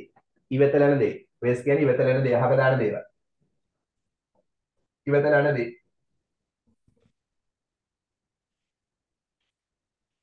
භෝගවල ඉවතලන දේවල් දානවා. ඒ කියන්නේ මොනවද? දැන් ගොයම් කපනවා. මොනවද crop waste එක? පිදුරුනේ. පිදුරු. ඒ වගේ භෝග වලින් අහක දාන දේවල් ටික මොනවද වැව්වොත් ඒ වවද්දී අස්වැන්න ගත්තට පස්සේ අහක දාන දේවල් ටික උදාහරණ පිදුරු. ඒ වගේ දේවල් දානලු මේකට. crop waste දාන්නලු. සහ animal waste. සතුන්ගේ අපද්‍රව්‍ය දාන්නලු මේකට. Animal waste like cow dung. yeah okay ඒ ඔක්කොම ටික මේකට දානවා. දැන් මම මොකෝ වෙන්නේ? ඒ ඔක්කොම කොම්පෝස්ට් පොර බවට පත් වෙනවා. හරි. මොන පොරද හොඳ? රසායනික පොරද හොඳ? කොම්පෝස්ට් පොරද හොඳ? compost කොම්පෝස්ට් පොර තමයි හොඳ නේ. හරි. කියන්නේ කාබනික් පොර කියලා කියන්නේ. ඒක තමයි හොඳ. හරි හැබැයි ඒවා දුන්නාම ගොවිය මොකෝ ඉල්ලුවේ? රසායනික පොර තමයි ඉල්ලුවේ නේ. බෑ හොඳ කොම්පෝස්ට් පොර. හරි. එනි ස්ටෙප් 3. එනේ ඔක්කොම මේකට දානවා. දැම්මට පස්සේ ඊළඟට මොකද කරන්න ඕනේ? ස්ටෙප් 3 වතුර දාන්න ඕනේ. මොකද එහෙනම් එන්නේ? හරි දිරණ ක්‍රියාවලියට ශුද්ධ Water ජීවීන් regularly. වතුර දානවා. Add water regularly. very good. එහෙනම් ස්ටෙප් 3 තමයි add water regularly. ඒක ලේසියිනේ. add water regularly. add එකතු කරන්න water වතුර එකතු කරන්න regularly නිතිපතා හැමදාම. add water වතුර එකතු කරන්න regularly කියන්නේ දෛනිකව නිතිපතා හැමදාම වතුර දාන්නලු. හරි ඉක්මනට දිරනවා. සුදු ජීවින්ටක් ගාලා වර්ධනය වෙලා ඉක්මනට දිරනවා. හරි ඊට පස්සේ ස්ටෙප් 4 මොකද්ද? Cover the cage or barrel with coconut fronds or suitable covering material and maintain the moisture inside. very good brilliant. cover the cage. cover කියන්නේ වහන්න. cage කියන්නේ කූඩුව. ඔය කූඩුව වහන්න ඒ වාක්‍යෙ ලියන්න තියෙන්නේ. බලන්න මේ වාක්‍යේ තේරුම. දැන් ඔයාලට පේනවනේ ඒක ඒ කොම්පෝස්ට් හැදෙන ඒ කොළ දාපු එක වතුර දැම්මට පස්සේ වහලා තියෙනවා. හරි වැහුවාම ඒක උෂ්ණත්වය වැඩි වෙලා තැම්බිලා වගේ ඉක්මනට උෂ්ණත්වය වැඩි වෙනවා ඇතුලේ. එතකොට ඒක තැම්බිලා වගේ ඉක්මනට දිරනවා. හරි එහෙනම් එන්නේ cover the cage වහන්න කේජ් එක හෝ බැරල් එක මොනවද? පාට වහන්න බලලා with coconut fronds. coconut fronds මොනවාද? පොල් අතු. පොල් අතු වලින් වහන්න පුළුවන් ඕනනම්. මෙතන පොල් අතු වලින් නෙමෙයි වහලා තින්නේ. ඕන පොල් අතු වලින් වහන්න පුළුවන්. ඕ කියන්නේ හෝ suitable covering ගැලපෙන covering වැස්මකින් වහන්න පුළුවන්. covering material suitable ගැලපෙන covering material කියන්නේ වහන දෙයකින්. වහන දෙයකින් කොහොම material එකක් වෙන්නත් පුළුවන්. නැත්තම් ඔය වගේ ලෑලි කෑලි වලින් වෙන්නත් පුළුවන්. මොන හරි ගැලපෙන covering එකකින් වහනවා. හරි ගැලපෙන වැස්මකින් වහනවා. and maintain කියන්නේ පවත්වා ගන්න the moisture තෙතමනය පවත්වා ගන්න inside ඇතුලේ තෙතමනය පවත්වා ගන්න maintain පවත්වා ගන්න ලියන තේරුම maintain පවත්වා ගන්න moisture තෙතමනය ඇතුලේ තෙතමනය පවත්වා ගන්නලු. එහෙනම් වාහනයේ ප්‍රධාන අරමුණ මොකක්ද? පොඩ්ඩක් උෂ්ණත්වය වැඩි වෙනවා තමයි. ඊට අමතරව ප්‍රධාන අරමුණ තමයි ඇතුලේ තෙතමනය ආරක්ෂා කරගන්න එක. ඒ වතුර දැම්මට පස්සේ ඇරලා තිබුණොත් අගල වතුර ටික වාෂ්ප වෙනවනේ. අවුවට වැහුවොත් වතුර වාෂ්ප වෙන්නේ නැහැ. ඒතර තෙතමනය තියෙනවා ඇතුලේ. ඒතර හොඳට ශුද්ධ ජීවීන් ක්‍රියාකාරී වෙනවා. ස්ටෙප් 5 මොකද්ද? පස්වන පියවර. Finally, Finally, collect produced compost from the bottom of the cage or barrel. yeah very good. අන්තිම එක ලේසිය හොයාගන්න. ෆයිනලි කියලා තියෙනවා නේ. ඕන එකෙන්න පුළුවන් ඒක හොයාගන්න. ෆයිනලි කියලා තියෙනවා.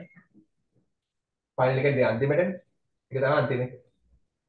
ෆයිනලි අවසානයේ බලන්න තේරුම. ෆයිනලි අවසානයේට collect එකතු කරගන්න අන්තිමට එකතු කරගන්නලු produced compost. produce කියන්නේ හැදිච්ච. හරි නිපද වූ compost එකතු කරගන්නලු. කොහෙන්ද එකතු කරගන්නේ? from the bottom of the cage. bottom කියන්නේ අඩියෙන් පතුලෙන් අඩියෙන් of the cage කූඩුවේ අඩියෙන්. O barrel. නැත්නම් බැරල් එකේ අඩියෙන්. කූඩුවේ හෝ බැරල් එකේ අඩියෙන් හැදිච්ච කොම්පෝස්ට් ටික එකතු කරගන්නලු. හරි. හිතන්නකො මෙහෙම. දැන් අපි දුමු මේක බැරල් එකේ කරා කියලා. බැරල් එකේ කරා නම් දැන් මේකට පොළ නඩු ඔක්කොම ටික දාලා කොම්පෝස්ට් හැදෙනවා. හරි දැන් ඔන්න කොම්පෝස්ට් එක හැදිලා තියෙනවා. හොඳම පොර වෙච්ච කොහෙද තියෙන්නේ? හොඳම පොර වෙච්ච ටික තියෙන්නේ කොහෙද? මේ අඩියේ. අඩියෙන් තමයි හොඳම කොම්පෝස්ට් එක ගන්න පුළුවන්. ඇයි? සැරින් සැරේ මේකට දාන්න පොළ නඩු. අලුතින් දාන ටික තියෙන්නේ උඩ. මුලින්ම දාපුවා දෙන්නේ යට. හොඳම කොම්පෝස්ට් ටික දෙන්නේ යට. අඩියෙන් තමයි ගන්න.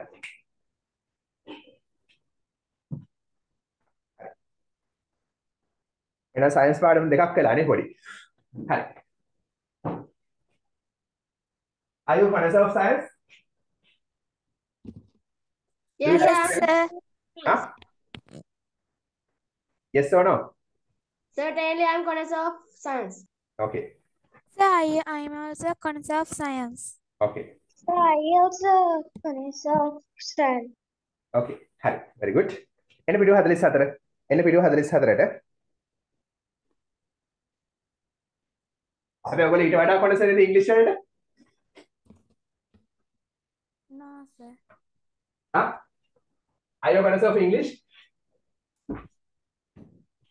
Yes or no? Yes. හරි. එන්න පිටුව 44ට. A little bit, sir. නෑ connoisseur වෙන්න ඕන. හරි. හැම සබ්ජෙක්ට් එකකම connoisseur වෙන්න ඕනේ. ඒතකොට තමයි ඒ සබ්ජෙක්ට් එක පුළුවන් වෙන්නේ. හිතන්න අමාරුම සබ්ජෙක්ට් එකක් තියෙනවා කියලා. ඒක ගොඩක් ආස කරන්න. ඒතර ඒක ගොඩක් පුළුවන් වෙනවා. හරි. විෂයයකට තියෙන ආසාව වැඩි වෙන්න පුළුවන්කම වැඩි වෙන ලකුණු වැඩි වෙනවා. හරි. පිටුව 44 ලේසි එකක්. උත් ලියන්න අවශ්‍ය නැහැ. Plural forms of collective nouns බලන්න. මේක කරලා අපි එසේ එකට යන්න. Sir, what's the page? 44යි. 44යි. අර 4.6 වල උඩේ එක. Plural forms. බහුවචන ස්වරූප. බහුවචනනේ. බහුවචන මොනවද? collective nouns. සමූහවාචී නාම පදවල. මොකද collective nouns කියන්නේ දැනට ලියන්න අමතක නම්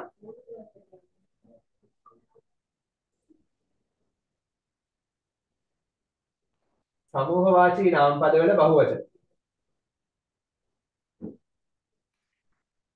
ගොඩක් ලේසි පාඩමක්. Sir, we write. දන්නේ නැත්නම් ලියන්න. Sir, shall we write? Oh, if you don't know, write. If you know, no need of writing. හරි. collective nouns වල බහුවචන දීලා තියෙන්නේ. ඔහොම බලමු ටක් ගාලා පොඩි දෙයක්. simple දෙයක්. හරි. බලන්න පළවෙනි එක. ඒක වචන අවස්ථාව තමයි a group of boys. තේරුම කියන්නේ? a group of boys කියන්නේ කවුද? පිරිමි ළමයි කණ්ඩායමක්. ඔව්. a group කියන්නේ කණ්ඩායමක්. සමූහවාචී නාම පදේ නේද කණ්ඩායමක් කියන එක සමූහයක්නේ. කණ්ඩායම කියවම ගොඩක් සමූහයක්. නේ collective noun එක. කවුරු කණ්ඩායමක්ද? boys. boys. පිරිමි ළමයින් කණ්ඩායමක්. හරි. දැන් මේක ඒක වචනයි. එක group එකයි එක කණ්ඩායමයි. ඒක නිසා ඒක වචන. boysලා එක කණ්ඩායමයි. boysලා ගොඩක් ඉන්න එක ඇත්ත. හරි මෙන්න boysලා ගොඩක් ඉන්නවා. මෙන්න එක group එකයි මෙතන ඉන්නේ. එක කණ්ඩායමයි. ඉතින් අපි කියන a group of boys එක වචන. ඊළඟ අවස්ථාව මේ විදිහට මේ තව boysලා කියලා. මේ boysලා හරි. මේ තවත් group එකක්. මේ තවත් boysලා වල තවත් ඉස්කෝලේ. මේ තවත් ඉස්කෝලේක boysලා වගේ. දැන් මොකද ඇත්තේ? කණ්ඩායම් තුනක් නේද? boysලා groups තුනක්. දැන් බහුවචන නේද? එහෙනම් අපි කියනවා මොකක් කියලාද? groups of boys. Groups of කණ්ඩායම් ගොඩක් of boys. boysලා කණ්ඩායම් කියලා දැන් ගොඩක් කියනවා. අයියේ. මෙතන එක group එකයි. මෙතන groups ගොඩක්. එසිනේ නේද? simple දෙයක් නේ. හරි. එහෙනම් a group of boys කියන එක බහුවචන කරන්නේ කොහොමද? a group කියන එක බහුවචන වෙද්දී a එක නැතුව යනවා. group එකට පස්සේ s දානවා. එතන ඒක බහුවචන කරන්න තියෙන්නේ. simple දෙයක් නේ. හරි. හැබැයි of එකට කලින් පදේ තමයි බහුවචන කරන්න ඕන. හරිද? of එකට කලින් පදේ බහුවචන වෙන්නේ. මේ කොහොමද බහුවචන කරලා තියෙන්නේ? වඩා අර තිබ්බ බහුවචන කරලා තියෙන්නේ මේ කලින් පදේ. ඒක තමයි collective noun නේ. එහෙනම් a group of boys එක කණ්ඩායමයි groups කිව්වොත් කණ්ඩායම් ගොඩක්. a group වල බහුවචන groups. දෙවෙනි එක a flock of birds. තේරුම මොකක්ද? කුරුල්ලෝ රංචුවක්. කුරුල්ල රංචුවක්. a flock of birds කුරුල්ල රංචුවක්. බහුවචනේ මොකද්ද? flocks of birds. කුරුල්ල රංචු ගොඩක්. කුරුල්ල රංචු ගොඩක්. හරි. ඔන්න අංකයක් දාලා කියන්න පුළුවන්. 10 flocks of birds රංචු 10ක්. එහෙම කියන්න පුළුවන් ඔන්න. අංකයක් නැතුව කියන්න පුළුවන්. a herd of elephants. හවුද? a herd of elephants. අලි රංචුවක්. අලි රංචුවක්. බහුවචනේ herds of elephants. අලි රංචු ගොඩක්. අලි රංචු ගොඩක්. a herd herds උනා එච්චරයි. බහුවචනේ උනා. a herd රංචුවක්. herds රංචු. a bunch of keys. තේරුම මොකද්ද? කියන්නේ යතුරු කැරැල්ලක්. යතුරු කැරැල්ලක්. යතුරු ගොඩක්. යතුරු කැරැල්ලක්. බහුවචන කියන්නේ Bunches of keys. bunches of keys. ඔව්. දාන්නේ නැහැ එතකොට. බහුවචන කරද්දී bunch එක bunches වෙනවා. bunches of keys. bunches of keys. Bunches of keys. Sir, Okay. sir, when we put a number, then say 10 herds of elephants. කියන්න පුළුවන්. 10 herds of elephants කියන්න පුළුවන්. අංකයක් නැතුව ගිහම කියන්න පුළුවන්. දැන් මෙතන අංකයක් නැතුවනේ කියන්නේ. එහෙම කියමු ඉතින්. හරි. ඒතර bunches කියන්නේ කැරලි ගොඩක්. යතුරු කැරලි ගොඩක්. එයි මෙතන ES ආවේ S නැතුව. CH තියෙන නිසා. CS තියෙන නිසා දාන්නේ S නෙමෙයි ES නේද? දන්නවනේ බහුවචන නීති. CS තිබ්බොත් ES තමයි දාන්නේ. යතුරු කැරලි ගොඩක්. A pack of cards. card pack එකක්. card ගහන්න. Packs of cards. Packs of cards. card pack ගොඩක්. Packs of cards.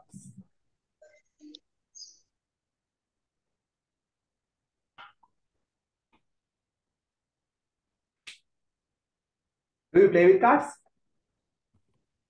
No. Yes. We have no time. We have to hit the books, ne?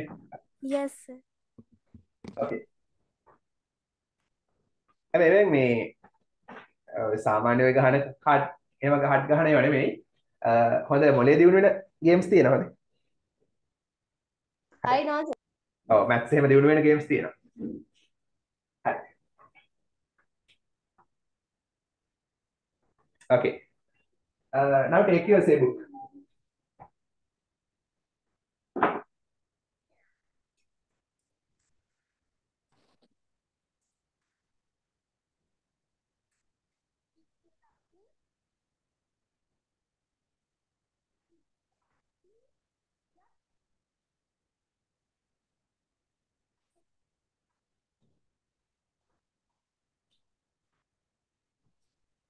Right. Raise your hands if you are a Buddhist. Buddhist කට්ටිය අත උස. Raise your hands if you are a Buddhist. I am great Buddhist. So Buddhist කට්ටිය අත උස. හරි භාග්‍ය බුද්ධාගම නෙමෙයිද?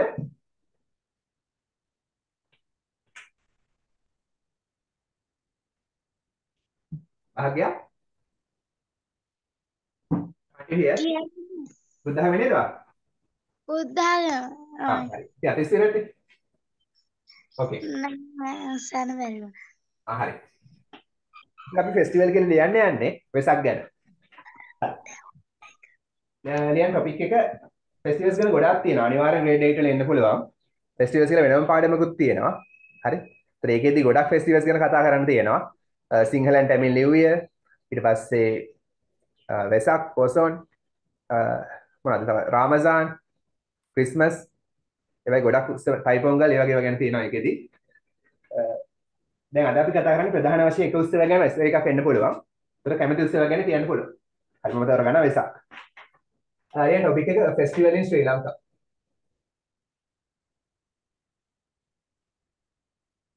නැත්නම් ෆෙස්ටිවල් I like විවිධ ක්‍රම වලට එන්න පුළුවන් හරි ශ්‍රී ලංකාවේ උත්සවයක් ऐसे बुक के लिए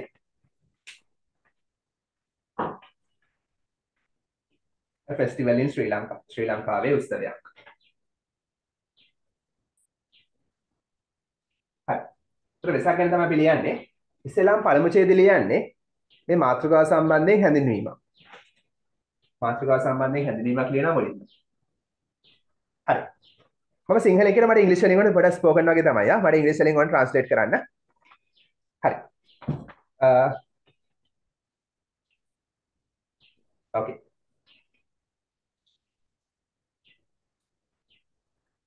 වෙසක් එච්චරටම වැදගත් ආගමික උත්සවයක් වෙනවා කොහොමද කියන්නේ Vesak is such an important festival. Vesak is such an important festival in Sri Lanka. okay බලමු අපි වෙසක් වෙනවා කියන්නේ කොහොමද is එච්චරටම වැදගත් such an important vowel නිසා such an important වෙනවා such an important එච්චරටම වැදගත් such an කියන්නේ එච්චරටම හරි වෙසක් is කියන්නේ වෙනවා වෙසක් වෙනවා එච්චරටම වැදගත් religious festivals religious කියන්නේ ආගමික festivals උත්සව.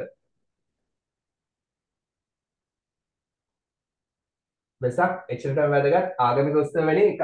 වෙසක් එච්චරටම වැදගත් ආගමික උත්සවයක් වෙනවා. සමරන කියන්නේ celebrated සමරන සමරනු ලබන. by Buddhists. ඔව්. ඒකකින් දාමු in ශ්‍රී ලංකාවේ. වෙසක් ශ්‍රී ලංකාවේ සමරන එච්චරටම වැදගත් ආගමික උත්සවයක් වෙනවා. කියලා පළමු වාක්‍යෙ ලියමු. මාස් තුනක් විස්තර කරලා තමයි පළවෙනි වාක්‍යෙ ලියන්නේ. හරි. ෆස්ට් සෙන්ටෙන්ස් එක ලියන්නේ අනිවාර්යෙන් ටොපික් එක විස්තර කරලා. යා අහන්න. Vesak is such an important අනිත් වචනේ මොකද්ද? religious කියන්නේ ආගමික. religious කියලා තියෙන්නේ නයි ලියුවා. ආගමික. අතන festivals sir. සරි. එස් කපන්න. ඒක උත්සවය ගැන කතා කරන්නේ. උත්සවය ෆෙස්ටිවල්. sorry. හරි. වෙසක් එච්චරටම වැදගත් ආගමික උත්සවයක් වෙනවා ශ්‍රී ලංකාවේ සමරන. මොකද මීට වඩා පොඩක් ලොකුට ලියලා තියෙන මේක මම පොඩක් ලේසි කරලා වඩ දෙනවා. කියන්නේ අයියලක් වැඩ දුන්න රචනාව පොඩක් ලේසි කරලා ඔයගලන්ට දෙනවා. හරි. ඒකමයි ෆෙස්ටිවල්ස් කියලා එකේ තියෙන ෆෙස්ටිවල්ස් කියලා. මම පොඩක් එඩි කළා. හරි. තේරුණා නේද පළමු වාක්‍යය? වෙසක් ලංකාවේ සමරන එච්චරටම වැදගත් ආගමික උත්සවයක් කියලා කිව්වා. හරි. ඊට පස්සේ කියනවා පැසිව් වොයිස් වාක්‍ය ලියමු. පැසිව් වොයිස් වාක්‍ය දැන් දන්නවනේ නේ? පැසිව් වොයිස් දන්නව නේද? Yes sir. වැඩිපුර ලකුණු ගන්න පුළුවන්. Yes, sir. very good. මේ උත්සවයේ සමරන්නේ බෞද්ධයෝ විසින්. This festival is celebrated by Buddhist people. ඔව් අපි ලියමු මේ උත්සවය. පැසිව් නම් සමරනවා කියන ක්‍රියාවට ලක්වන දේ. කර්මය ගන්නවා ඉස්සරහට. සමරන්නේ මොකද්ද? උත්සවය. මොන උත්සවයේද? මේ උත්සවය. කියන්නේ this festival. මේ උත්සවය සමරනවා. සමරනවා කියන්නේ පැසිව් වලදී කොටස් දෙකයි ක්‍රියාවට. මොනවද? helping verb එක past participle. helping verb එක past participle. මේ උත්සවය සමරනවා. සමරනවා කියන්නේ celebrate නේ. ඒකේ past participle celebrated. මේ උත්සවය සමරනවා. සමරනවා කියද්දි වර්තමානනේ. සමරනවා වර්තමාන. එහෙනම් helping verbs මොනවද? am, is, are. දැන් මොකක්ද දාන්නේ? is festival ඒක වචන නිසා is කියලා දාන්න. This festival is celebrated. මේ උත්සවය සමරන්නේ කවුරු විසින්ද?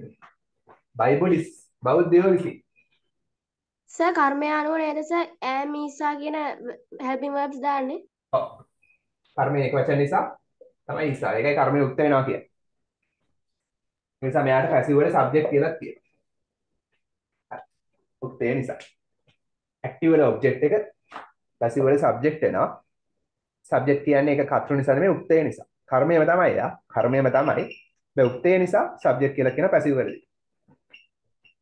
කර්මය උක්ත වෙනවා. උක්ත වෙනවා කියන්නේ යට අනුව ක්‍රියාව වේදෙනවා. එහෙනම් මේ උත්සවය සමරන්නේ බෞද්ධයෝ විසින්. ලෝකේ පුරා. ලෝකේ පුරා කියලා දාන්න පුළුවන්. ලෝකේ පුරා නම් all over the world. all over the world කියලා දාමු. ලෝකේ පුරා බෞද්ධයෝ විසින්. මේ උත්සවය සමරනවා ලෝක පුරා බෞද්ධයෝ විසින්. all over කියන්නේ පුරා. ලෝකේ පුරා බෞද්ධයෝ විසින් මේ උත්සවය සමරනවා. පුරාම. හරි. ඊළඟ වාක්‍යෙ පොඩ්ඩයි ලියන්න ඕනේ. පළවෙනි ඡේදෙට පොඩ්ඩයි ලියන්න ඕනේ. හරි. වෙසක් සමරන්නේ මැයි මාසේ පොය දවසේ. Vesak is celebrated on May of full moon. ඔව් බලමු අපි. Vesak is celebrated. Vesak සමරනවා. Can you tell that sentence again? මේ ලියන එක දුර. No, sir. The Sinhala sentence. Vesak සමරන්නේ මැයි මාසේ පොය දවසේ. Vesak is celebrated on Poya day of May. ඔව්. Vesak is celebrated. වෙසක් සමරනවා. දවසක් නම් මොකක්ද දාන්නේ ඉස්සරහට? on Poya day. සමාන පදයක් පොය දවසට. on the Full moon. full moon day. ඒ කියන්නේ පුරහඳ තියෙන දවසේ. එන පොය දවස. හරි. Vesak සමරන්නේ full moon day. කියන්නේ පොය දවසේ. මොන මාසෙද? in the month of May. මැයි මාසේ. in the month of May. මැයි මාසේ. එහෙනම් වෙසක් සමරන්නේ මැයි මාසේ පොය දවසේ. හරි. ඊට පස්සේ අපි කියන අවසාන වශයෙන් ඇයි අපි වෙසක් සමරන්නේ? හේතුව මොකක්ද? කොහොම සිංහලෙන් කියන්නේ? ඇයි Vesak Because on සමරන්නේ? that day, Lord Buddha born යා. what else? තව මොනවද හේතු? And passed away. තව? and attained enlightenment. යා. very good. අපි ලියමු. ඇයි වෙසක් සමරන්නේ කියලා. බුදුන් වහන්සේගේ ඉපදීම, බුදු වීම සහ පිරිනිවන් පෑම සිහිපත් කරන්නේ සමරන්නේ. දැන් සිහිපත් කරන්න. අපි ලියමු. it is celebrated. අවසාන වශයෙන් ලියන්නේ ඒක සමරනවා. it ඒක ආපහු පැසිව්. ඒක සමරනවා. ඒතර පැසිව්නේ. helping verb එක PP. ඇයි සමරනවා කියන ක්‍රියාවට ලක් වෙන්නේ ඒක. වෙසක්. කර්මය මුල. වෙසක් සමරනවා. ඒක සමරනවා. to commemorate. ඒ කියන්නේ සිහිපත් කරන්න. to commemorate සිහිපත් කරන්න. හරිද ලියන්න to commemorate මොනවාද? the birth උපත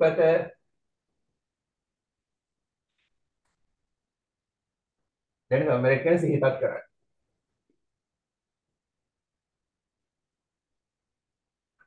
වෙසක් සමරන්නේ සිහිපත් කරන්න. මොකද්ද? the birth උපත enlightenment බුදු වීම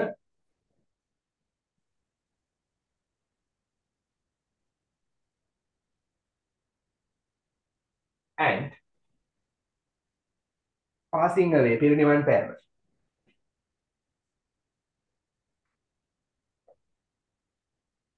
තේරුම් ලියන්න. passing away පිරිනිවන් පෑම. enlightenment බුදු වීම.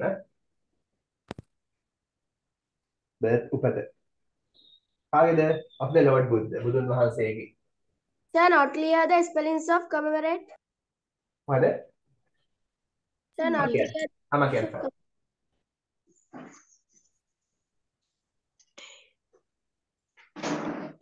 commemorate කියන්නේ COMM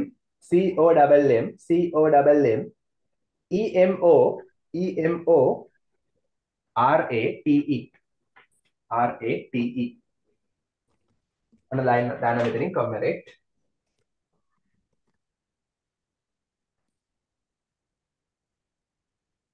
හරි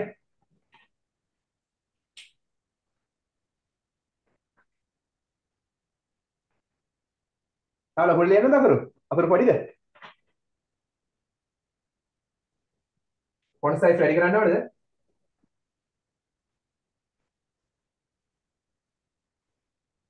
හරි ඒක ලියන්න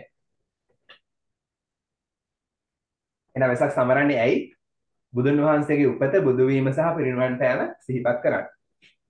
අපිට පළමු ඡේදය ඉවරයි. හරි. අපි ඊට පස්සේ ලියනවා වෙසක් සමරන්නේ කොහොමද කියලා. හරි. එතකොට මෙතෙන්දී ඡේද වලට වෙන් කරද්දී හරියට වෙන් කරන්න පොඩ්ඩක් අමාරුයි. අපි ගත්තා ප්‍රතිපත්ති පූජා එක පැත්තකට ආමිෂ පූජා තව පැත්තකට. හරි. එහෙනම් අපි කියමු මොන සාමාන්‍ය ඔයගොල්ලෝ කරන්නේ වෙසක් දවසට කියමු බලන්න කරන්න දේවා. ප්‍රතිපත්ති පූජා මොනවද? ප්‍රතිපත්ති පූජා මොනවද? අසිල් ගන්නවා තව. Making Vesak lanterns. හරි. ඒක ආමිෂ පූජාත් කියනවා ඔයගොල්ලෝ. හරි. අපි කියමු What බණ is කරනවා. the භාවනා difference කරනවා. between them? අයවා පිළියෙම එහෙනම්. හරි. Excuse me, sir. Okay. That time, sir, so some to Sinhala was Amish Puja and somewhat like that. What is the difference of them? ප්‍රතිපත්ති පූජා කියන්නේ ප්‍රතිපත්තියකින් බුදුන් පුදනවා. ඒ කියන්නේ උදාහරණයක් ලෙස බුදුහාමුදුරුවෝ කියපු දේවල් අපි අනුගමනය කරනවා. ඒක ප්‍රතිපත්ති පූජා. උදාහරණයක් භාවනා කරනවා, සිල් ගන්නවා. මොන හරි ප්‍රතිපත්තියක් පුරනවා. හරි. පන්සිල් රකින්න එක ප්‍රතිපත්තිය. සිල් ගත්තාම අට සිල් රකින්න එක සමාදන් වෙන එක ප්‍රතිපත්තියක්. සහ හිත දියුණු කරලා භාවනා කරන එක ප්‍රතිපත්තියක්. හැබැයි පහන් පත්තු කරන එක, මල් පූජා කරන එක, වෙසක් කූඩු පත්තු කරන එක, තොරන් හදන එක ඒක ප්‍රතිපත්තියක් නෙමෙයි. බුදුන්ට ගෞරව කිරීමක් වශයෙන් කරන ආමිෂ පූජාවක්. වෙනස ඒකයි.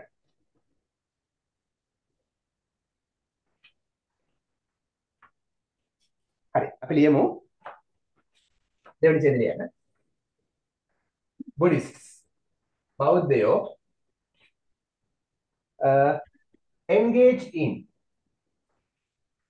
දැන් engage in කියන්නේ නිරත වෙනවා. Is that the next paragraph?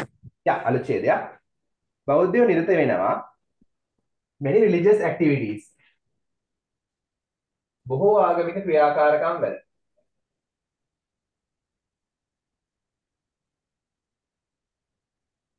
හරි.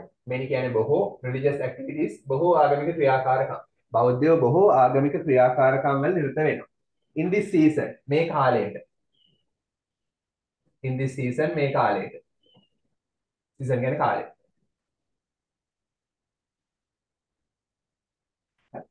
ඒගොල්ලෝ මොකෝ කරන්නේ? අපි ලියමු. ඒගොල්ලෝ සිල් ගන්නවා. කොහොමද කියන්නේ? ඒගොල්ලෝ සිල් සමාදන් වෙනවා. They observe seals. Yeah, they observe සිල් ගන්නවා. ඔයගොල්ලෝ සිල් ගන්නවා? Yes, sir. very good. සිල් සමාදන් වෙනවා. තව? බුදුන් වඳිනවා. අපිට හරියට මේක කරන්න අමාරුයි ආමිෂ ප්‍රතිපද මොකද ප්‍රතිපද තියෙන පොඩ්ඩයි. මේ අපි එකට ලියමු ඉතින්. හරි. worship the Lord Buddha.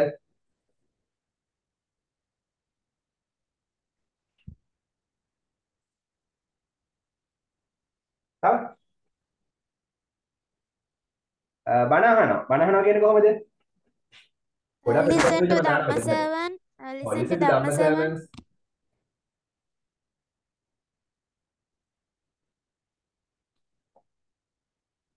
හරි බණ අහනවා. listen to Dhamma sermons. listen කියන්නේ අහනවා, සමන් දෙනවා. තමන්ට කරන්නේ ඔයගොල්ලෝ. බණ අහනවා තව භාවනා කරනවා නේ. and meditate. භාවනා කරනවා. meditate භාවනා කරනවා.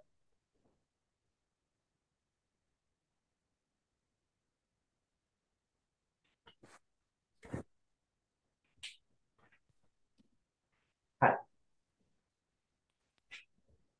Observe the 5 precepts. sorry? Observe the 5 precepts. yeah. සිල් ගන්නවා කියවම එතකොට අට සිල් කියලා එතන අයිති වෙන ඔක්කොම ටික. හරි. ඊට පස්සේ අපිට කියන්න පුළුවන් මේ දේවල් කළාම මොකෝ වෙන්නේ? ඒගොල්ලන්ට පුළුවන් ඒගොල්ලන්ගේ හිත දියුණු කරගන්න ලියන්න. so එම නිසා දැන් ඒකටම ලියන්න. so එම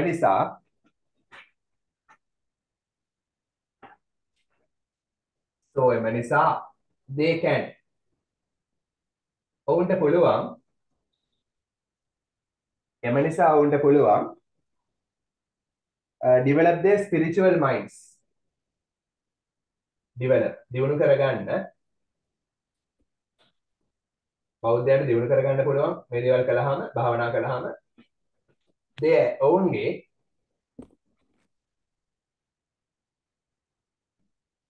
spiritual minds ඒ කියන්නේ මොනවද?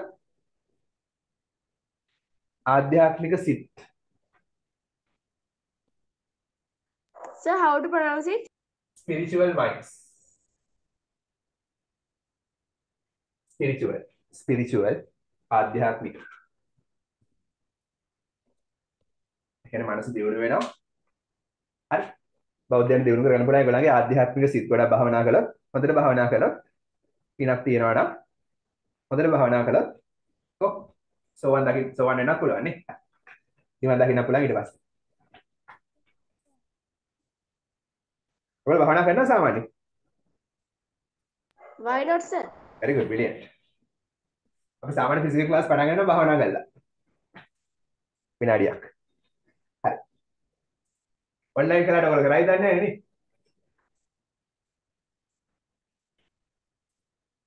හරි. ඉතින් අපි ගමු. ඒගොල්ලෝ වලකිනවා පාප ක්‍රියාවලින් කොහොමද කියන්නේ? ඔවුන් වලකිනවා. මේ ඡේදයේ අන්තිම වාක්‍යය ලියන්න. ඔවුන් නම් they වලකිනවා. එන abstain. ඔවුන් වලකිනවා. they abstain. මොනවද? from sinful deeds. පාප ක්‍රියාවලින්. from කියන්නේ මෙතන වලින් sinful deeds. පාපී ක්‍රියා. මෙන්න sinful deeds කියන්නේ පාප ක්‍රියා. ඔවුන් පාප ක්‍රියා වලින් වළකිනවා.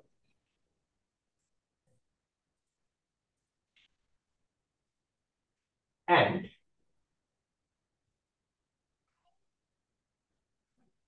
involving යෙදෙනවා. ඔවුන් පාපී ක්‍රියා වලින් වැළකීලා යෙදෙනවා මොන වගේ ක්‍රියාවලද? පුණ්‍ය ක්‍රියාවල් වල. In good deeds. Oh, in good deeds නැත්නම් meritorious activities. Involving meritorious activities පුණ්‍ය ක්‍රියාකාරකම් වල. සර් අතන තියෙන sinful ද sir? Oh, sinful deeds. Sinful deeds පාප ක්‍රියා. එහෙනම් ඒගොල්ලෝ පාප ක්‍රියා වලින් වැළකීලා යෙදෙනවා මොනවද? meritorious deeds. නැත්නම් activities පුණ්‍ය ක්‍රියාවල නිරත වෙනවා. So we can tell they abstain from bad deeds and involve in good deeds. Brilliant, very good. Yeah, අදහසම තමයි. හරි. ඒ කාලේ විතර හරියන්නේ හැමදාම එහෙම වෙන්න ඕන නේ හරිනම්. Sir, not clear. Involve. දාන්න. එතනදී involve in කියලා. එම් කාලේ නැත්නම් දෙනවා ගන්න involve in කියලා දී. යෙදෙනවා. මේකෙලිය. හරි ඒ ඡේදෙත් ඉවරයි. එතකොට මම මේකේ වැඩිපුර කිව්වේ ඔක්කොම වගේ කිව්වේ ප්‍රතිපත්ති පූජා ගැන. අපිට කඩන්න පුළුවන් ඊට පස්සේ ආමිෂ පූජා ගැන. හරි. එහෙනම් අපි ලියමු අලුත් ඡේදයක්. වෙසක් ආලෝකයේ උත්සවයක් වෙනවා. කොහොමද කියන්නේ? වෙසක් ආලෝකයේ උත්සවයක් වෙනවා. කොහොම? ලස්සන වාක්‍යයක්. Vesak is a festival of light. අලුත් ඡේදයක්. වෙසක් වෙනවා a festival උත්සවයක් of light. So is it next paragraph? Next paragraph. Yeah.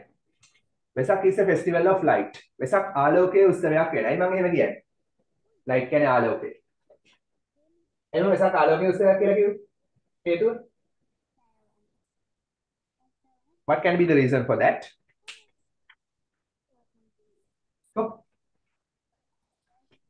රට පුරා පහන් තොරන් බල්බ් දාලා ආලෝකමත් වෙනවා. ඒ කියන්නේ මතු පිට තේරුම. ඒක තමයි මතු පිට තේරුම. ගැඹුරු තේරුම මොකක්ද? ඇයි ආලෝකයේ උත්සවයක් කියන්නේ?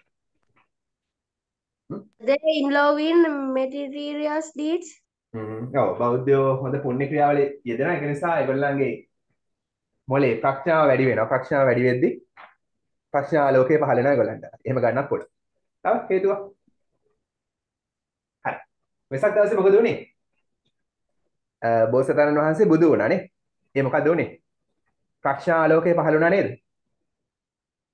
හරි. බුදු වුණානේ. බුදු වුණා කියන්නේ ප්‍රඥා ආලෝකය ලෝකෙට පහළ වුණා. ඒක නිසා වෙසක් ආලෝකයේ උත්සවයක් වෙනවා.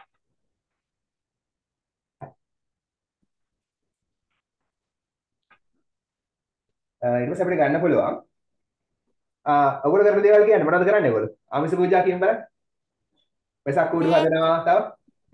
Vesak lanterns. Pendant. තරම් හදනවා, තරම් බලන්න යනවා තව. Vesak lanterns. වෙසක් ලැන්ටර්ස් හදනවා හරි තව. තව මොනවද කරන්නේ ඔයගොල්ලෝ? Light bulbs.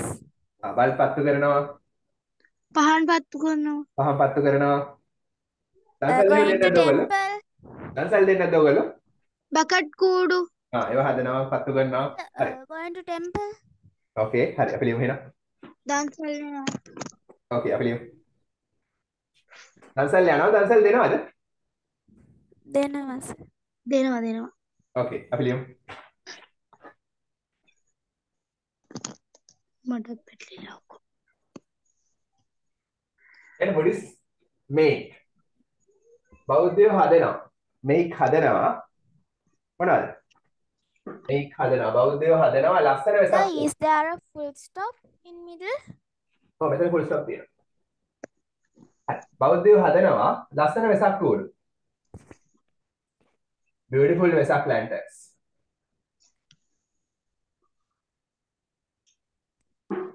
බෞද්ධයෝ ලස්සන වෙසක් කූඩු හදනවා. මොනවද? මොන වගේද? Of various shapes. විවිධ හැඩවල. චුට්ටක් ඉන්න. various shapes විවිධ හැඩවල. various කියන්නේ විවිධ shapes හැඩ. and sizes විවිධ ප්‍රමාණවල. විවිධ හැඩවල සහ විවිධ ප්‍රමාණවල වෙසක් කෝඩු හදනවා. කොන එකක් විස්තර ගන්න පුළුවන්. හරි. කෙටියෙන් අපි දාමු. හරි ලොකු කෝඩු පොඩි කෝඩු මොනද අටපට්ටම තරුව එක එක හැඩ තියෙනවානේ.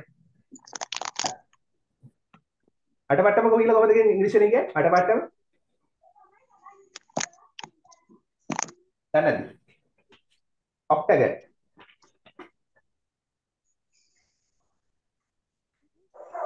What is meaning, sir? අටපට්ටම. මෙන්න මේක දාන්න යන්නේ නැහැ. ඕන ලියගන්න අටපට්ටම ඔක්ටගන්. මේක රචනාවට දාලා නැහැ. ඒක ලියන්න තව දික් වෙනවා ඡේදය උලන්ට ලොකු වැඩියකට. ඔක්ටගන් අටපට්ටම. හරි ඕන අපිට කියන්න බලන්න අටපට්ටම ගොඩක් ජනප්‍රිය වෙනවා. ඔක්ටගන් is very popular among Vesak lanterns. ඕන එක ලියන්න. දිග වැඩි වෙනකොට. ලිව්වනේ ඔව් ඊට පස්සේ අපි තව කරන දේවල්. ඒගොල්ලෝ වලතෙල් පහන් පත්තු කරනවා. කොහොමද? ඔවුන් පත්තු කරන පුරුද්දක් නේ සිම්පල් ප්‍රසන්ට්. හැම වෙසක් එකටම කරනවා. ඒ ලයිට් පත්තු කරනවා, දැල් වෙනවා. ඔවුන් පත්තු කරනවා පොල්තෙල් පහන්. කොහොමද? පොල්තෙල් පහන් නම් Oil lamps. oil lamps. Very good. Oil lamps පොල්තෙල් පහන්. ඔවුන් පොල්තෙල් පහන් පත්තු කරනවා. Right past. And වෙසක් බකට්ස් කියලා තියෙවනේ. හරි බකට් පත්තු කරනවා.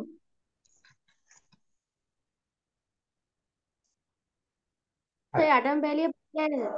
එන්නද මම උඩින් දාන්න එහෙනම්. ඔවුන් පත්තු කරනවා පොල්තෙල් පහන් හා වෙසක් බකට්. වෙසක් බකට්ස්.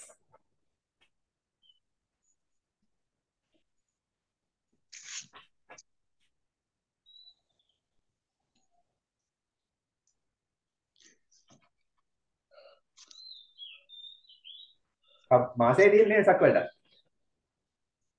මාසේ දවස් දෙක තුනයි වගේ.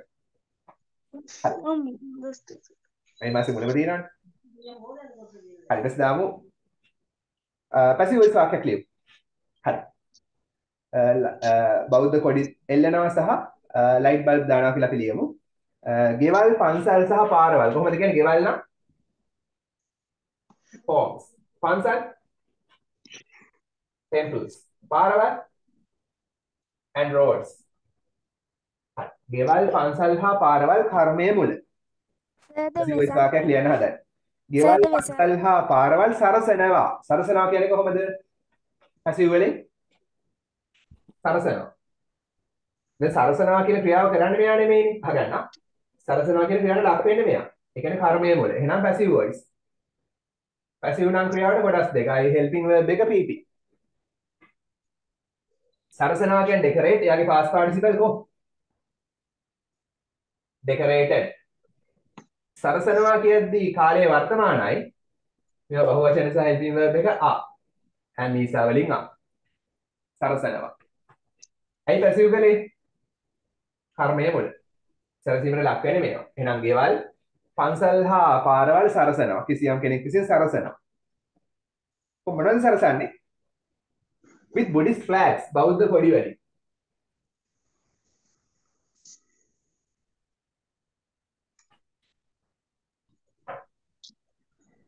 and සිත්තට ගන්නාසුළු විදුලි බල්බ වලින්. කොහොමද කියන්නේ? enchanting Light bulbs.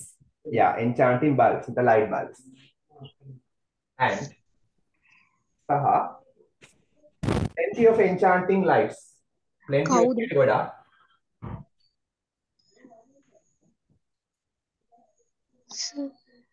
plenty of goda enchanting සිත්තද ගන්නාසුළු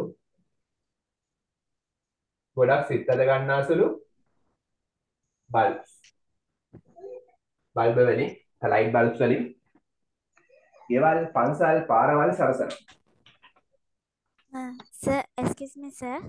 Oh, And that Vesak festival is celebrated in 5th of May. yeah.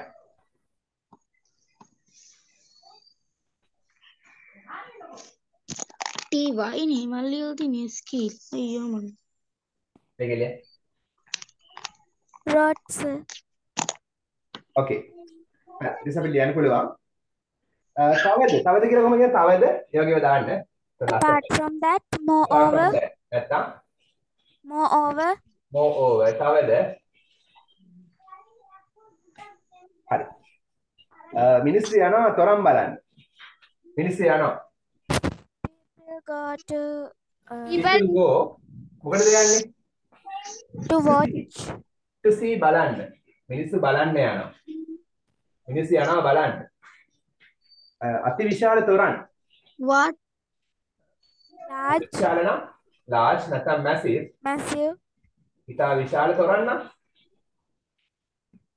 මොනවාද? big Pandals. Pandals කියන්නේ තොරන්. Pandals තොරන්. pandals අතිවිශාල තොරන් බලන්න යනවා. Okay, do you go to see pandals? yes, sir. Yes. Normally, where do you go? Yes, sir. කොහෙද ඔයාලා සාමාන්‍යයෙන් යන්නේ තොරන් බලන්න? Bandaragama and Bandaragama. Okay. Do you go to Colombo? No. No. Towns. Okay. To towns. Okay. In our hometowns, Okay. our neck of the woods. Okay. Brilliant. ඊට පස්සේ අපිට කියන්න පුළුවන් මීට අමතරව කියලා කොහොමද කියන්නේ? In addition to that, apart from that, ඔව්. يعني in addition to that. මීට අමතරව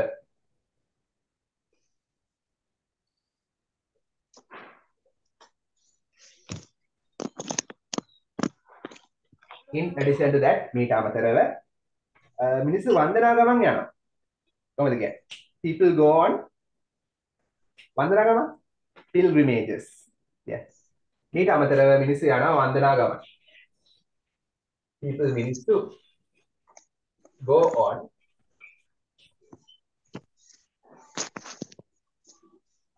pilgrimages කියන්නේ වන්දනා ගමන්. how to pronounce it? Sir? Pilgrimages. Pilgrimages. Pilgrimages. හරි මීට අමතරව මිනිස්සු වන්දනා ගමන් යනවා.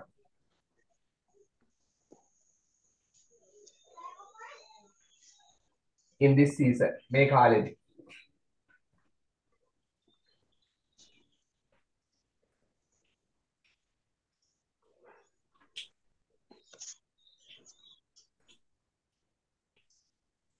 අද වෙගලිය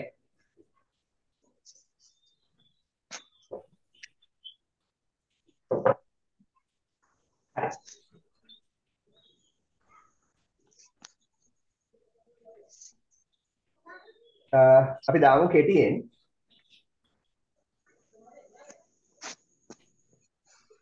දන්සල් දකින්න පුළුවන් කොහොමද කියන්නේ? දන්සල් දකින්න පුළුවන්. දන්සල් නම් මහපාරේ මොකද You can for the answer what we are saying, sir. ඔව් refreshment stalls. We can see refreshment stalls. Yeah, refreshment stalls දන්සල්. And refreshment කරන refreshment කෑම බීම. stalls are seen in Vesak. Okay. refreshment කියනවා කෑම බීම. පොඩි පොඩි කෑම බීම. stalls කියන්නේ පොඩි පොඩි කඩ. දන්සල් කියලා කියන්නේ ඔහොම තමයි ඉංග්‍රීසි වලින්. refreshment stalls දන්සල්. පුළුවන් නම් කන්නේ. ඒකම ලියන්න. දන්සල් පුළුවන් කියන කන්නේ. දැන් දකින්න පුළුවන් කියන ක්‍රියාව කරන්නේ දන්සල්ද ක්‍රියාවට ලක් වෙන දන්සල්ද? කියන්න බෑ. දකින්න පුළුවන් කියන ක්‍රියාව කරන්නේ දන්සල්ද නැත්නම් ක්‍රියාවට ලක් වෙන දන්සල්ද? Last name the dancer. ක්‍රියාවට ලක් වෙන දන්සල්. එහෙනම් මොන වාක්‍යයක්ද ඒක මොන වොයිස්ද? Passive voice. Passive voice. ක්‍රියාවට ලක් වෙන දේ මොකද? can එක පැසිව් කරන්නේ can be කරන්න. can එක පැසිව් කරන්නේ can be කරනවා. ඒ සමග දාන්න ක්‍රියාවේ past participle seen. can see නෙමෙයි can be seen. ඇයි පැසිව් නිසා. can එක can be කළා ගත්ත past participle අන්න can එක පැසිව් කරා. දකින්න පුළුවන්. can be seen දකින්න පුළුවන්. දන්සල් දකින්න පුළුවන්. හැමතැනම everywhere. Everywhere. Everywhere. හැමතැනම දන්සල් දකින්න පුළුවන්. රටේ in the country. In our marvelous country. Yeah. රටේ හැමතැනම දන්සල් දකින්න පුළුවන්.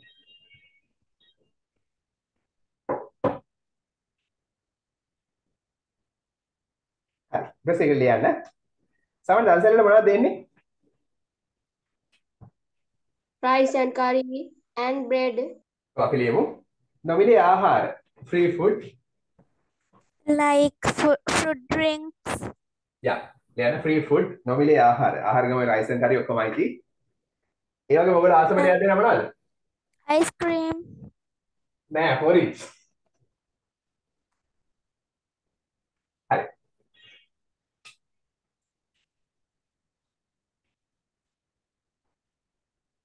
අයිස්ක්‍රීම් එක දෙනවා හරි. ඒකට ඒවා දාන්න යන්න එපා හොඳේ. ඒ කන පිස්සු ලෙඩ වෙනවා නේද? ජංක් ෆුඩ් නොදී. herbal drinks මොනවද? herbal drinks කියන්නේ මොනවද? කො? Edible drinks. ඔව් ඖෂධීය පාන මොනවද? ඔය බෙලි මල්, රණවරා මල් ඒ වගේ ඖෂධීය පාන. and fruit juice. පළතුරු බීම. පළතුරු juice. But most people won't drink herbal drinks. Okay. හරි. දැන් මේවා දෙනවා කියලා කොහොමද කියන්නේ? අපව පැසිව් නේද? දැන් දෙනවා කියන ක්‍රියාවට ලක් වෙන්නේ මේවනේ. නොමිලේ ආහාර, කැඳ, ඖෂධීය පාන, පළතුරු බීම. Given. ඔව් are given. Very good. නැත්නම් are offered. are එක past participle පැසිව් නිසා are offered කියන්නේ දෙනවා. මේවා දෙනවා. By refreshment stalls. Yeah. From refreshment stores. Dansal Valley. From refreshment stores. Dansal Valley. පාරක් අත්හැරලා තේරෙන්නේ ආයි ගන්න. හරි. දන්සල් වලින් දෙනවා මොනවද? නොමිලේ ආහාර, කැඳ, ඖෂධීය පාන සහ පළතුරු බීම. කාටද දෙන්නේ? ඔය යන අයට උදාහරණ දෙන්න ඕනේ. නිකන් ඔය මේ ඇවිදින අයට දෙන්න ඕනේ. නිකන් ගෙවල් වලින් ඉන්න බැරිද? Poor people. ඔව් පුව සහ විශේෂයෙන් පුව අයට දෙන්න පුළුවන්. to පුව කියන පුළුවන්. එහෙම නැත්නම් to දෙන්න. weary pilgrims. හරි. weary කියන්නේ විඩාවටපත් වූ වෙහෙස වෙච්ච pilgrims කියන්නේ කවුද? සැදැහැවතුන්. පන්සල් ගිහිල්ලා එන අය. ඒ කට්ටියට හරිනම් දෙන්න ඕනේ. වන්දනා ගමන් ගිහිල්ලා එන අයට. හරි. විඩාවටපත් වූ සැදැහැවතුන්ට දන්සල් වලින් මෙන්න මේවා දෙනවා. නැත්නම් poor people කියලා කියනත් පුළුවන්. very good. okay.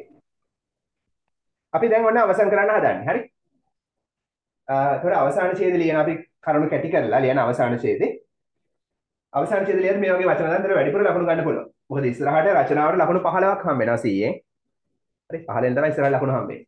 grade 9 ඉඳන් 15ෙන් හම්බෙන්නේ. දැන් grade 8 නැද්ද? ආ? දැන් grade 8 වල හැම ලකුණු 8 වලදී 10ෙන් හම්බෙන්නේ. තාම 10ෙන් හම්බෙන්නේ. ඊළඟ අවුරුද්ද Excuse me, sir. ළමින 15ෙන් හම්බෙන්නේ. okay. I am yet in grade 6 in our school. For the essay, we have 30 marks. oh brilliant.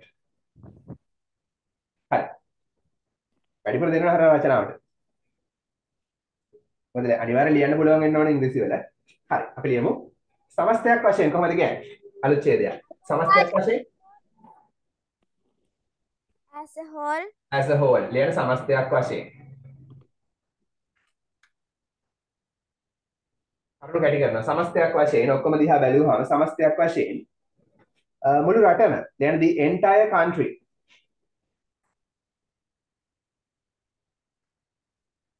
entire කියන්නේ මුළු රටම. සමස්තයක් වශයෙන් මුළු රටම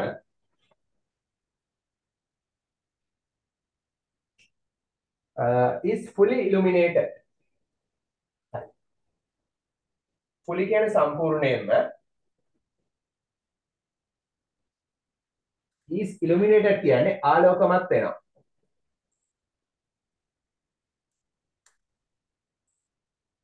සර් අටම්පේලිය පැහැදිලි නෑ නේ. පේනද? එහෙනම් අපිට දාන්න. හරි. is fully illuminated පේනත කියන්න හොඳයි. very good. is fully illuminated මුළු රටම සම්පූර්ණයෙන් ආලෝකමත් වෙනවා. is fully illuminated.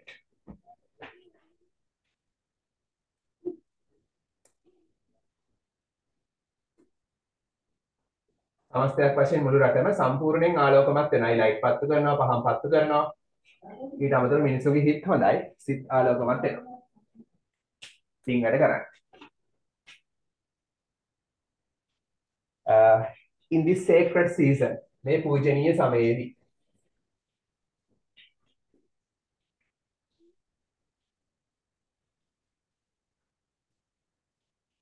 sacred පූජනීය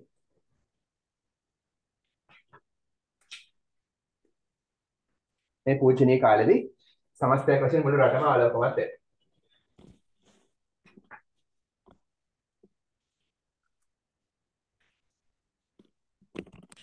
හරි.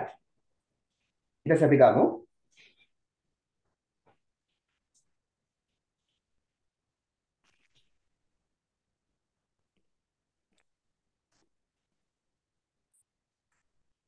හරි. බෞද්ධයන්ගේ වගකීම වෙන තව වාක්‍ය දෙකයි ආ. බෞද්ධයන්ගේ වගකීම වෙනවා කොහොමද කියන්නේ? බෞද්ධයන්ගේ වගකීම වෙනවා. Buddhist duties. Okay. එහෙම නැත්නම් අපිට කියන්න පුළුවන් it is the responsibility of Buddhists. කියන කිසියම් දෙයක් වගකීම වෙනවා කියන්නේ it is the responsibility.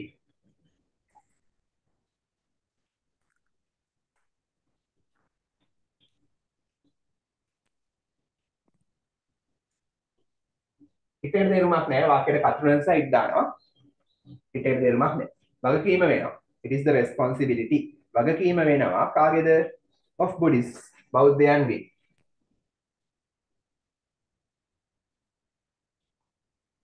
ඒ කියන්නේ of වලින්. බෞද්ධයන්ගේ වගකීම වෙනවා. මොකද්ද? බුදුන් වහන්සේ උගන්වපු ආකාරයට හැසිරෙන එක. To behave. හැසිරෙන එක. Which teach Lord Buddha? Okay බලමු. බෞද්ධයන්ගේ වගකීම වෙනවා හැසිරෙන එක. හරි. බුදුන් වහන්සේගේ ඉගැන්වීමට අනුව. අනුව කියන්නේ කොහොමද? According to නේ. To behave according to අනුව. ඒකට අනුව. According to අනුව. කුමකට අනුවද? The Lord Buddha's way of teaching.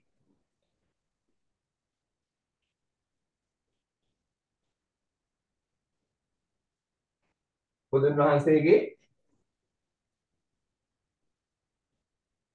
way of teaching එක උගන්වපු ආකාරය. ඉගැන්වූ ආකාරය. හරි. ඒ කියන්නේ ධර්මයට අනුව හැසිරෙන එක. බුදුන් වහන්සේ උගන්වපු ආකාරයට අනුව හැසිරෙන එක. කියන්නේ ධර්මයට අනුව හැසිරෙන එක බෞද්ධයන්ගේ වගකීම වෙනවා.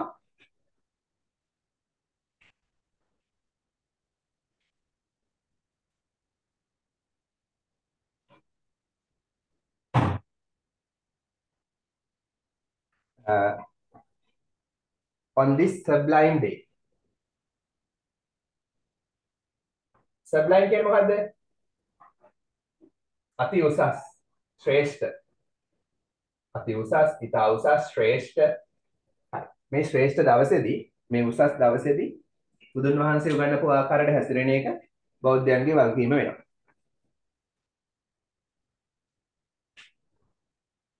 හරි. ඊට අපි කියමු ඔන්න එක හැමදාම කරන්න ඕන කියලා කියන්න පුළුවන් ඔන්න. හරි. හැමදාම මෙහෙම හැසිරෙන්න ඕන. එදාට විතරක් නෙමෙයි. හරි. අවසාන වාක්‍ය ලියනවා. හොඳම විදිහ. කොහොමද කියන්නේ හොඳම විදිහ කියලා? අවසාන වාක්‍ය. The best way. Very good. The best way. හොඳම විදිහ. හොඳම ක්‍රමය. The best way. හොඳම ක්‍රමය. බුදුන්ට ගරු කිරීමේ හොඳම ක්‍රමය. The best way of respecting. of එකට පස්සේ ing ඕන. ගරු කිරීමේ. කාටද? The Lord Buddha. බුදුන්ට ගරු කිරීමේ හොඳම ක්‍රමය is වන්නේ හරි බුදුන්ට ගරු කිරීමේ හොඳම ක්‍රමය වන්නේ මොකද්ද? උන්වහන්සේගේ දේශනාවට අනුව හැසිරෙන එක. හැසිරෙලා නිවන් දකින්න එක. කොහොමද කියන්නේ? බුදුන්ට ගරු කිරීමේ හොඳම ක්‍රමය වන්නේ මොකද්ද? ජීවත් වීම කියලා අපි දාමු. වන්නේ ජීවත් වීම. පේනවද යටම පෙළිය? can or can't? Can see, sir. can නේ. හරි. Can, sir. බුදුන්ට ගරු කිරීමේ හොඳම ක්‍රමය වන්නේ living ජීවත් වීම. according to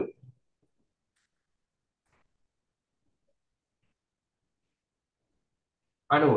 කුමකට අනුවද? the preaching. preaching කියන්නේ දේශනා කිරීම. දේශනාවට අනුව.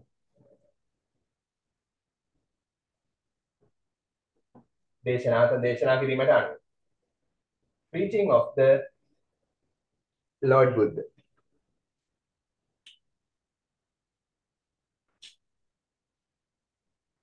Sir, okay.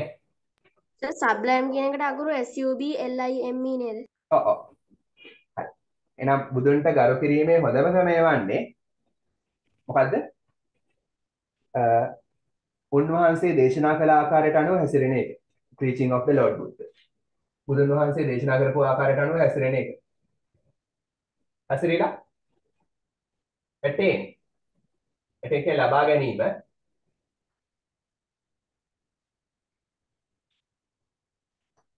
හරි attain ලබා ගන්නවා. attaining ing දාලා කරනවා ලබා ගැනීම. හරි මොනවද? නිබ්බාන. Sir, ආයේ වාක්‍ය explain කරන්න පුළුවන්ද? හරි. එහෙනම් the best way හොඳම ක්‍රමය හොඳම විදිහ මොකද්ද? of respecting the Lord Buddha. බුදුන්ට ගරු කිරීමේ හොඳම ක්‍රමය වන්නේ මොකද්ද? බුදුන්ට ගරු කිරීමේ හොඳම ක්‍රමය වන්නේ බුදුන් වහන්සේගේ දේශනා කිරීමට අනුව හැසිරෙන එක. දැන් ජීවත් වෙන එක. බුදුන් වහන්සේගේ දේශනාවට අනුව ජීවත් වෙන එක. කියන්නේ ධර්මයට අනුව ජීවත් වෙන එක. ජීවත් වෙලා නිවන් දැකීම. එහෙනම් ඒක තමයි බුදුන්ට ගරු කිරීමේ හොඳම ක්‍රමය. මොකද්ද? උන්වහන්සේ දේශනා කරපු විදිහට ජීවත් වෙලා නිවන් දකින්න එක.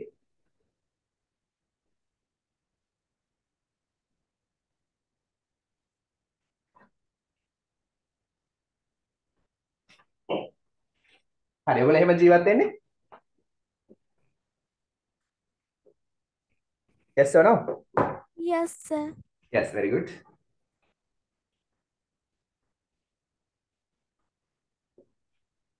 Oh, time. Time runs. Time flies. Right. Now take a spoken English book.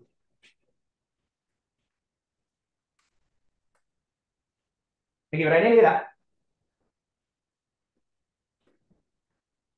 Now take a spoken English book.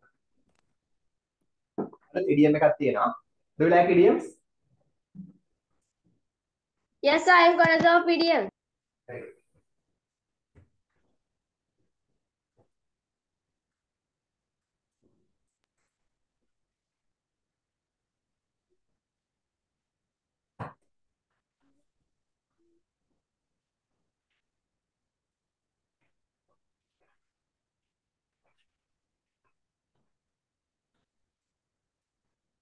හරි ඊළඟ මාතෘකාව use your law. ඔයාලා ලකින තියෙන මුලින් මේකේ කලින් ක්ලාස් එකේ කරලා තිබිච්ච එකක් use your law. තේරුම මොකද්ද? use your law කියන්නේ law කියන්නේ සාමාන්‍ය රාත්තල, පාන් රාත්තල වගේ ජංක් ෆුඩ් එකක් නේ. හරි තේරුම මොකද්ද? PDF එකක් නේද? use your law. ඔයාගේ මොලේ පාවිච්චි කරන්න.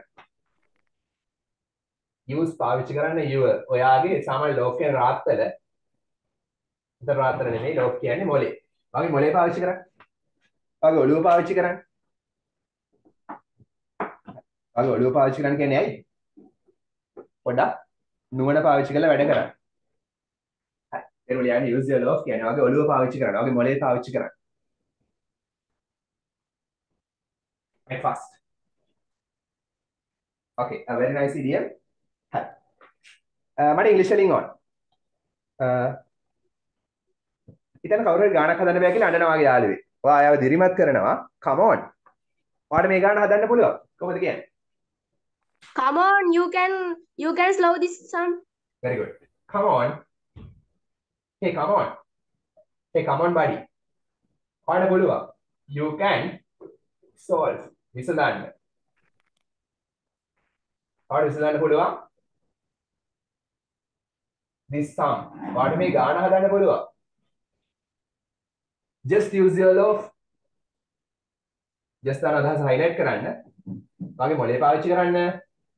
just use your law. ඔයාගේ මොලේ පාවිච්චි කරන්න. second one. Right fast. Sir just නැතු යන්න පුළුවන්. just නැතුව ගියා නම් පුළුවන්. just දාන අදහස highlight කරන්න. හරි. ඔයා ඔයාගේ මොලේ පාවිච්චි කළොත් විභාගෙ ඉතා හොඳින් පාස් වෙන්න පුළුවන්. If you use your love, you can pass. Use your law, you can pass the exam with flying colors. very good. ඔයා පාවිච්චි කරනවා you use ඔයාගේ මොලේ your law පාවිච්චි කළොත් කියන්නේ if දාන ඉස්සරහට. if you use your law ඔයා ඔයාගේ මොලේ පාවිච්චි කළොත් මොකද වෙන්නේ? හොඳින් නම් well. ඔයා හොඳින් ඔයාගේ මොලේ පාවිච්චි කළොත් you can ඔයාට පුළුවන් pass සමත් වෙන්න විභාගේ කොහොමද? With flying colors. colors ඉතා හොඳින්. with flying colors ඉතා හොඳින්. ඔයාගේ මොලේ පාවිච්චි කළොත් විභාගේ ඉතා හොඳින් පාස් වෙන්න පුළුවන්.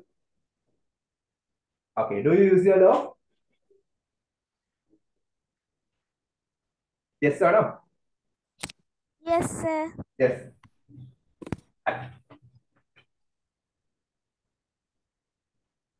ජනාධිපති ඔහුගේ මොලේ පාවිච්චි කළ යුතුයි රට සංවර්ධනය කරන්න. The president must use his law to develop the country. yeah, the president ජනාධිපති පාවිච්චි කළ යුතුයි නම් should යුතුයමයි නම් must කියලා දාමුකෝ නේද? යුතුයමයි. use then your law of the රෑනේ his law. ජනාධිපතිනේ his law. ජනාධිපති ඔහුගේ මොලේ පාවිච්චි කළ යුතුයමයි. මොකටද? to develop the country. to develop සංවර්ධනය කරන්න the country රට.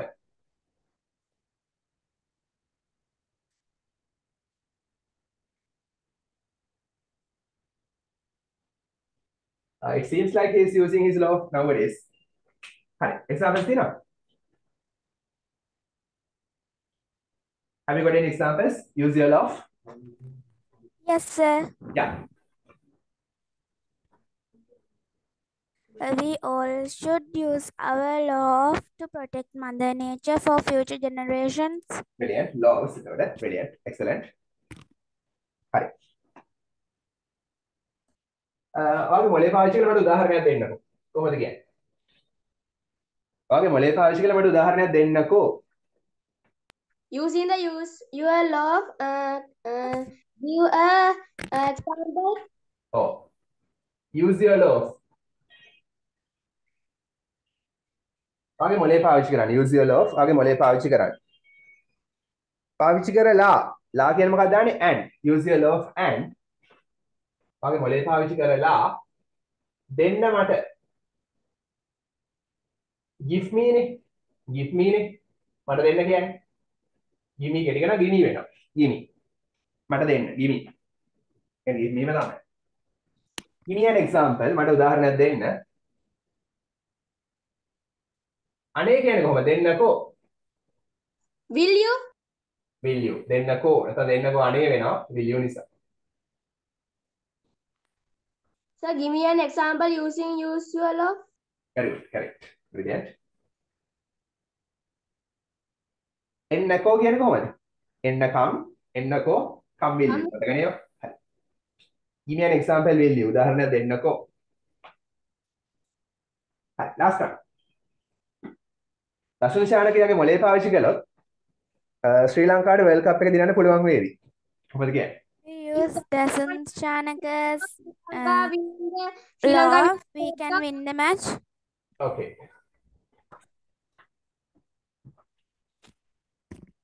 if දසුන් heading අපි ලියමු. use the users ද දසුන් ඒක වචනේ ස්ථාන. Users. users පාවිච්චි කළා. දසුන් පාවිච්චි කළොත් his law ඔහුගේ මොලය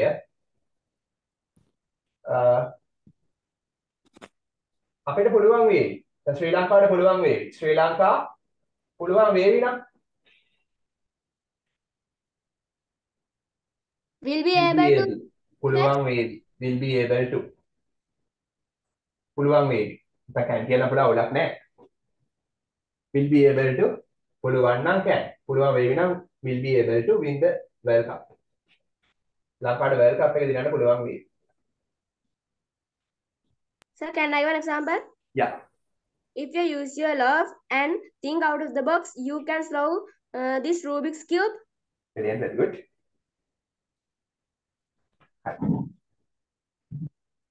දැන් අන්තිම වාක්‍යය කියනද when the six fly කියලා?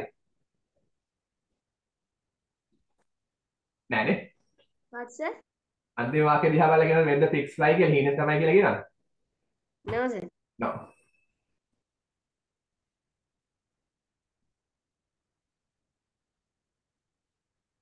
So can I give an example? Yeah. This is a puzzle that is used to use our law of then only we can make this puzzle correctly. Brilliant. අර song එක මම හිතන්නේ මෙතන නේ මට බලන්න වෙයි එක. මම හොයලා next exam එක. We listen to another. මම group එකට දාන්න ඕන එක. Okay, sir.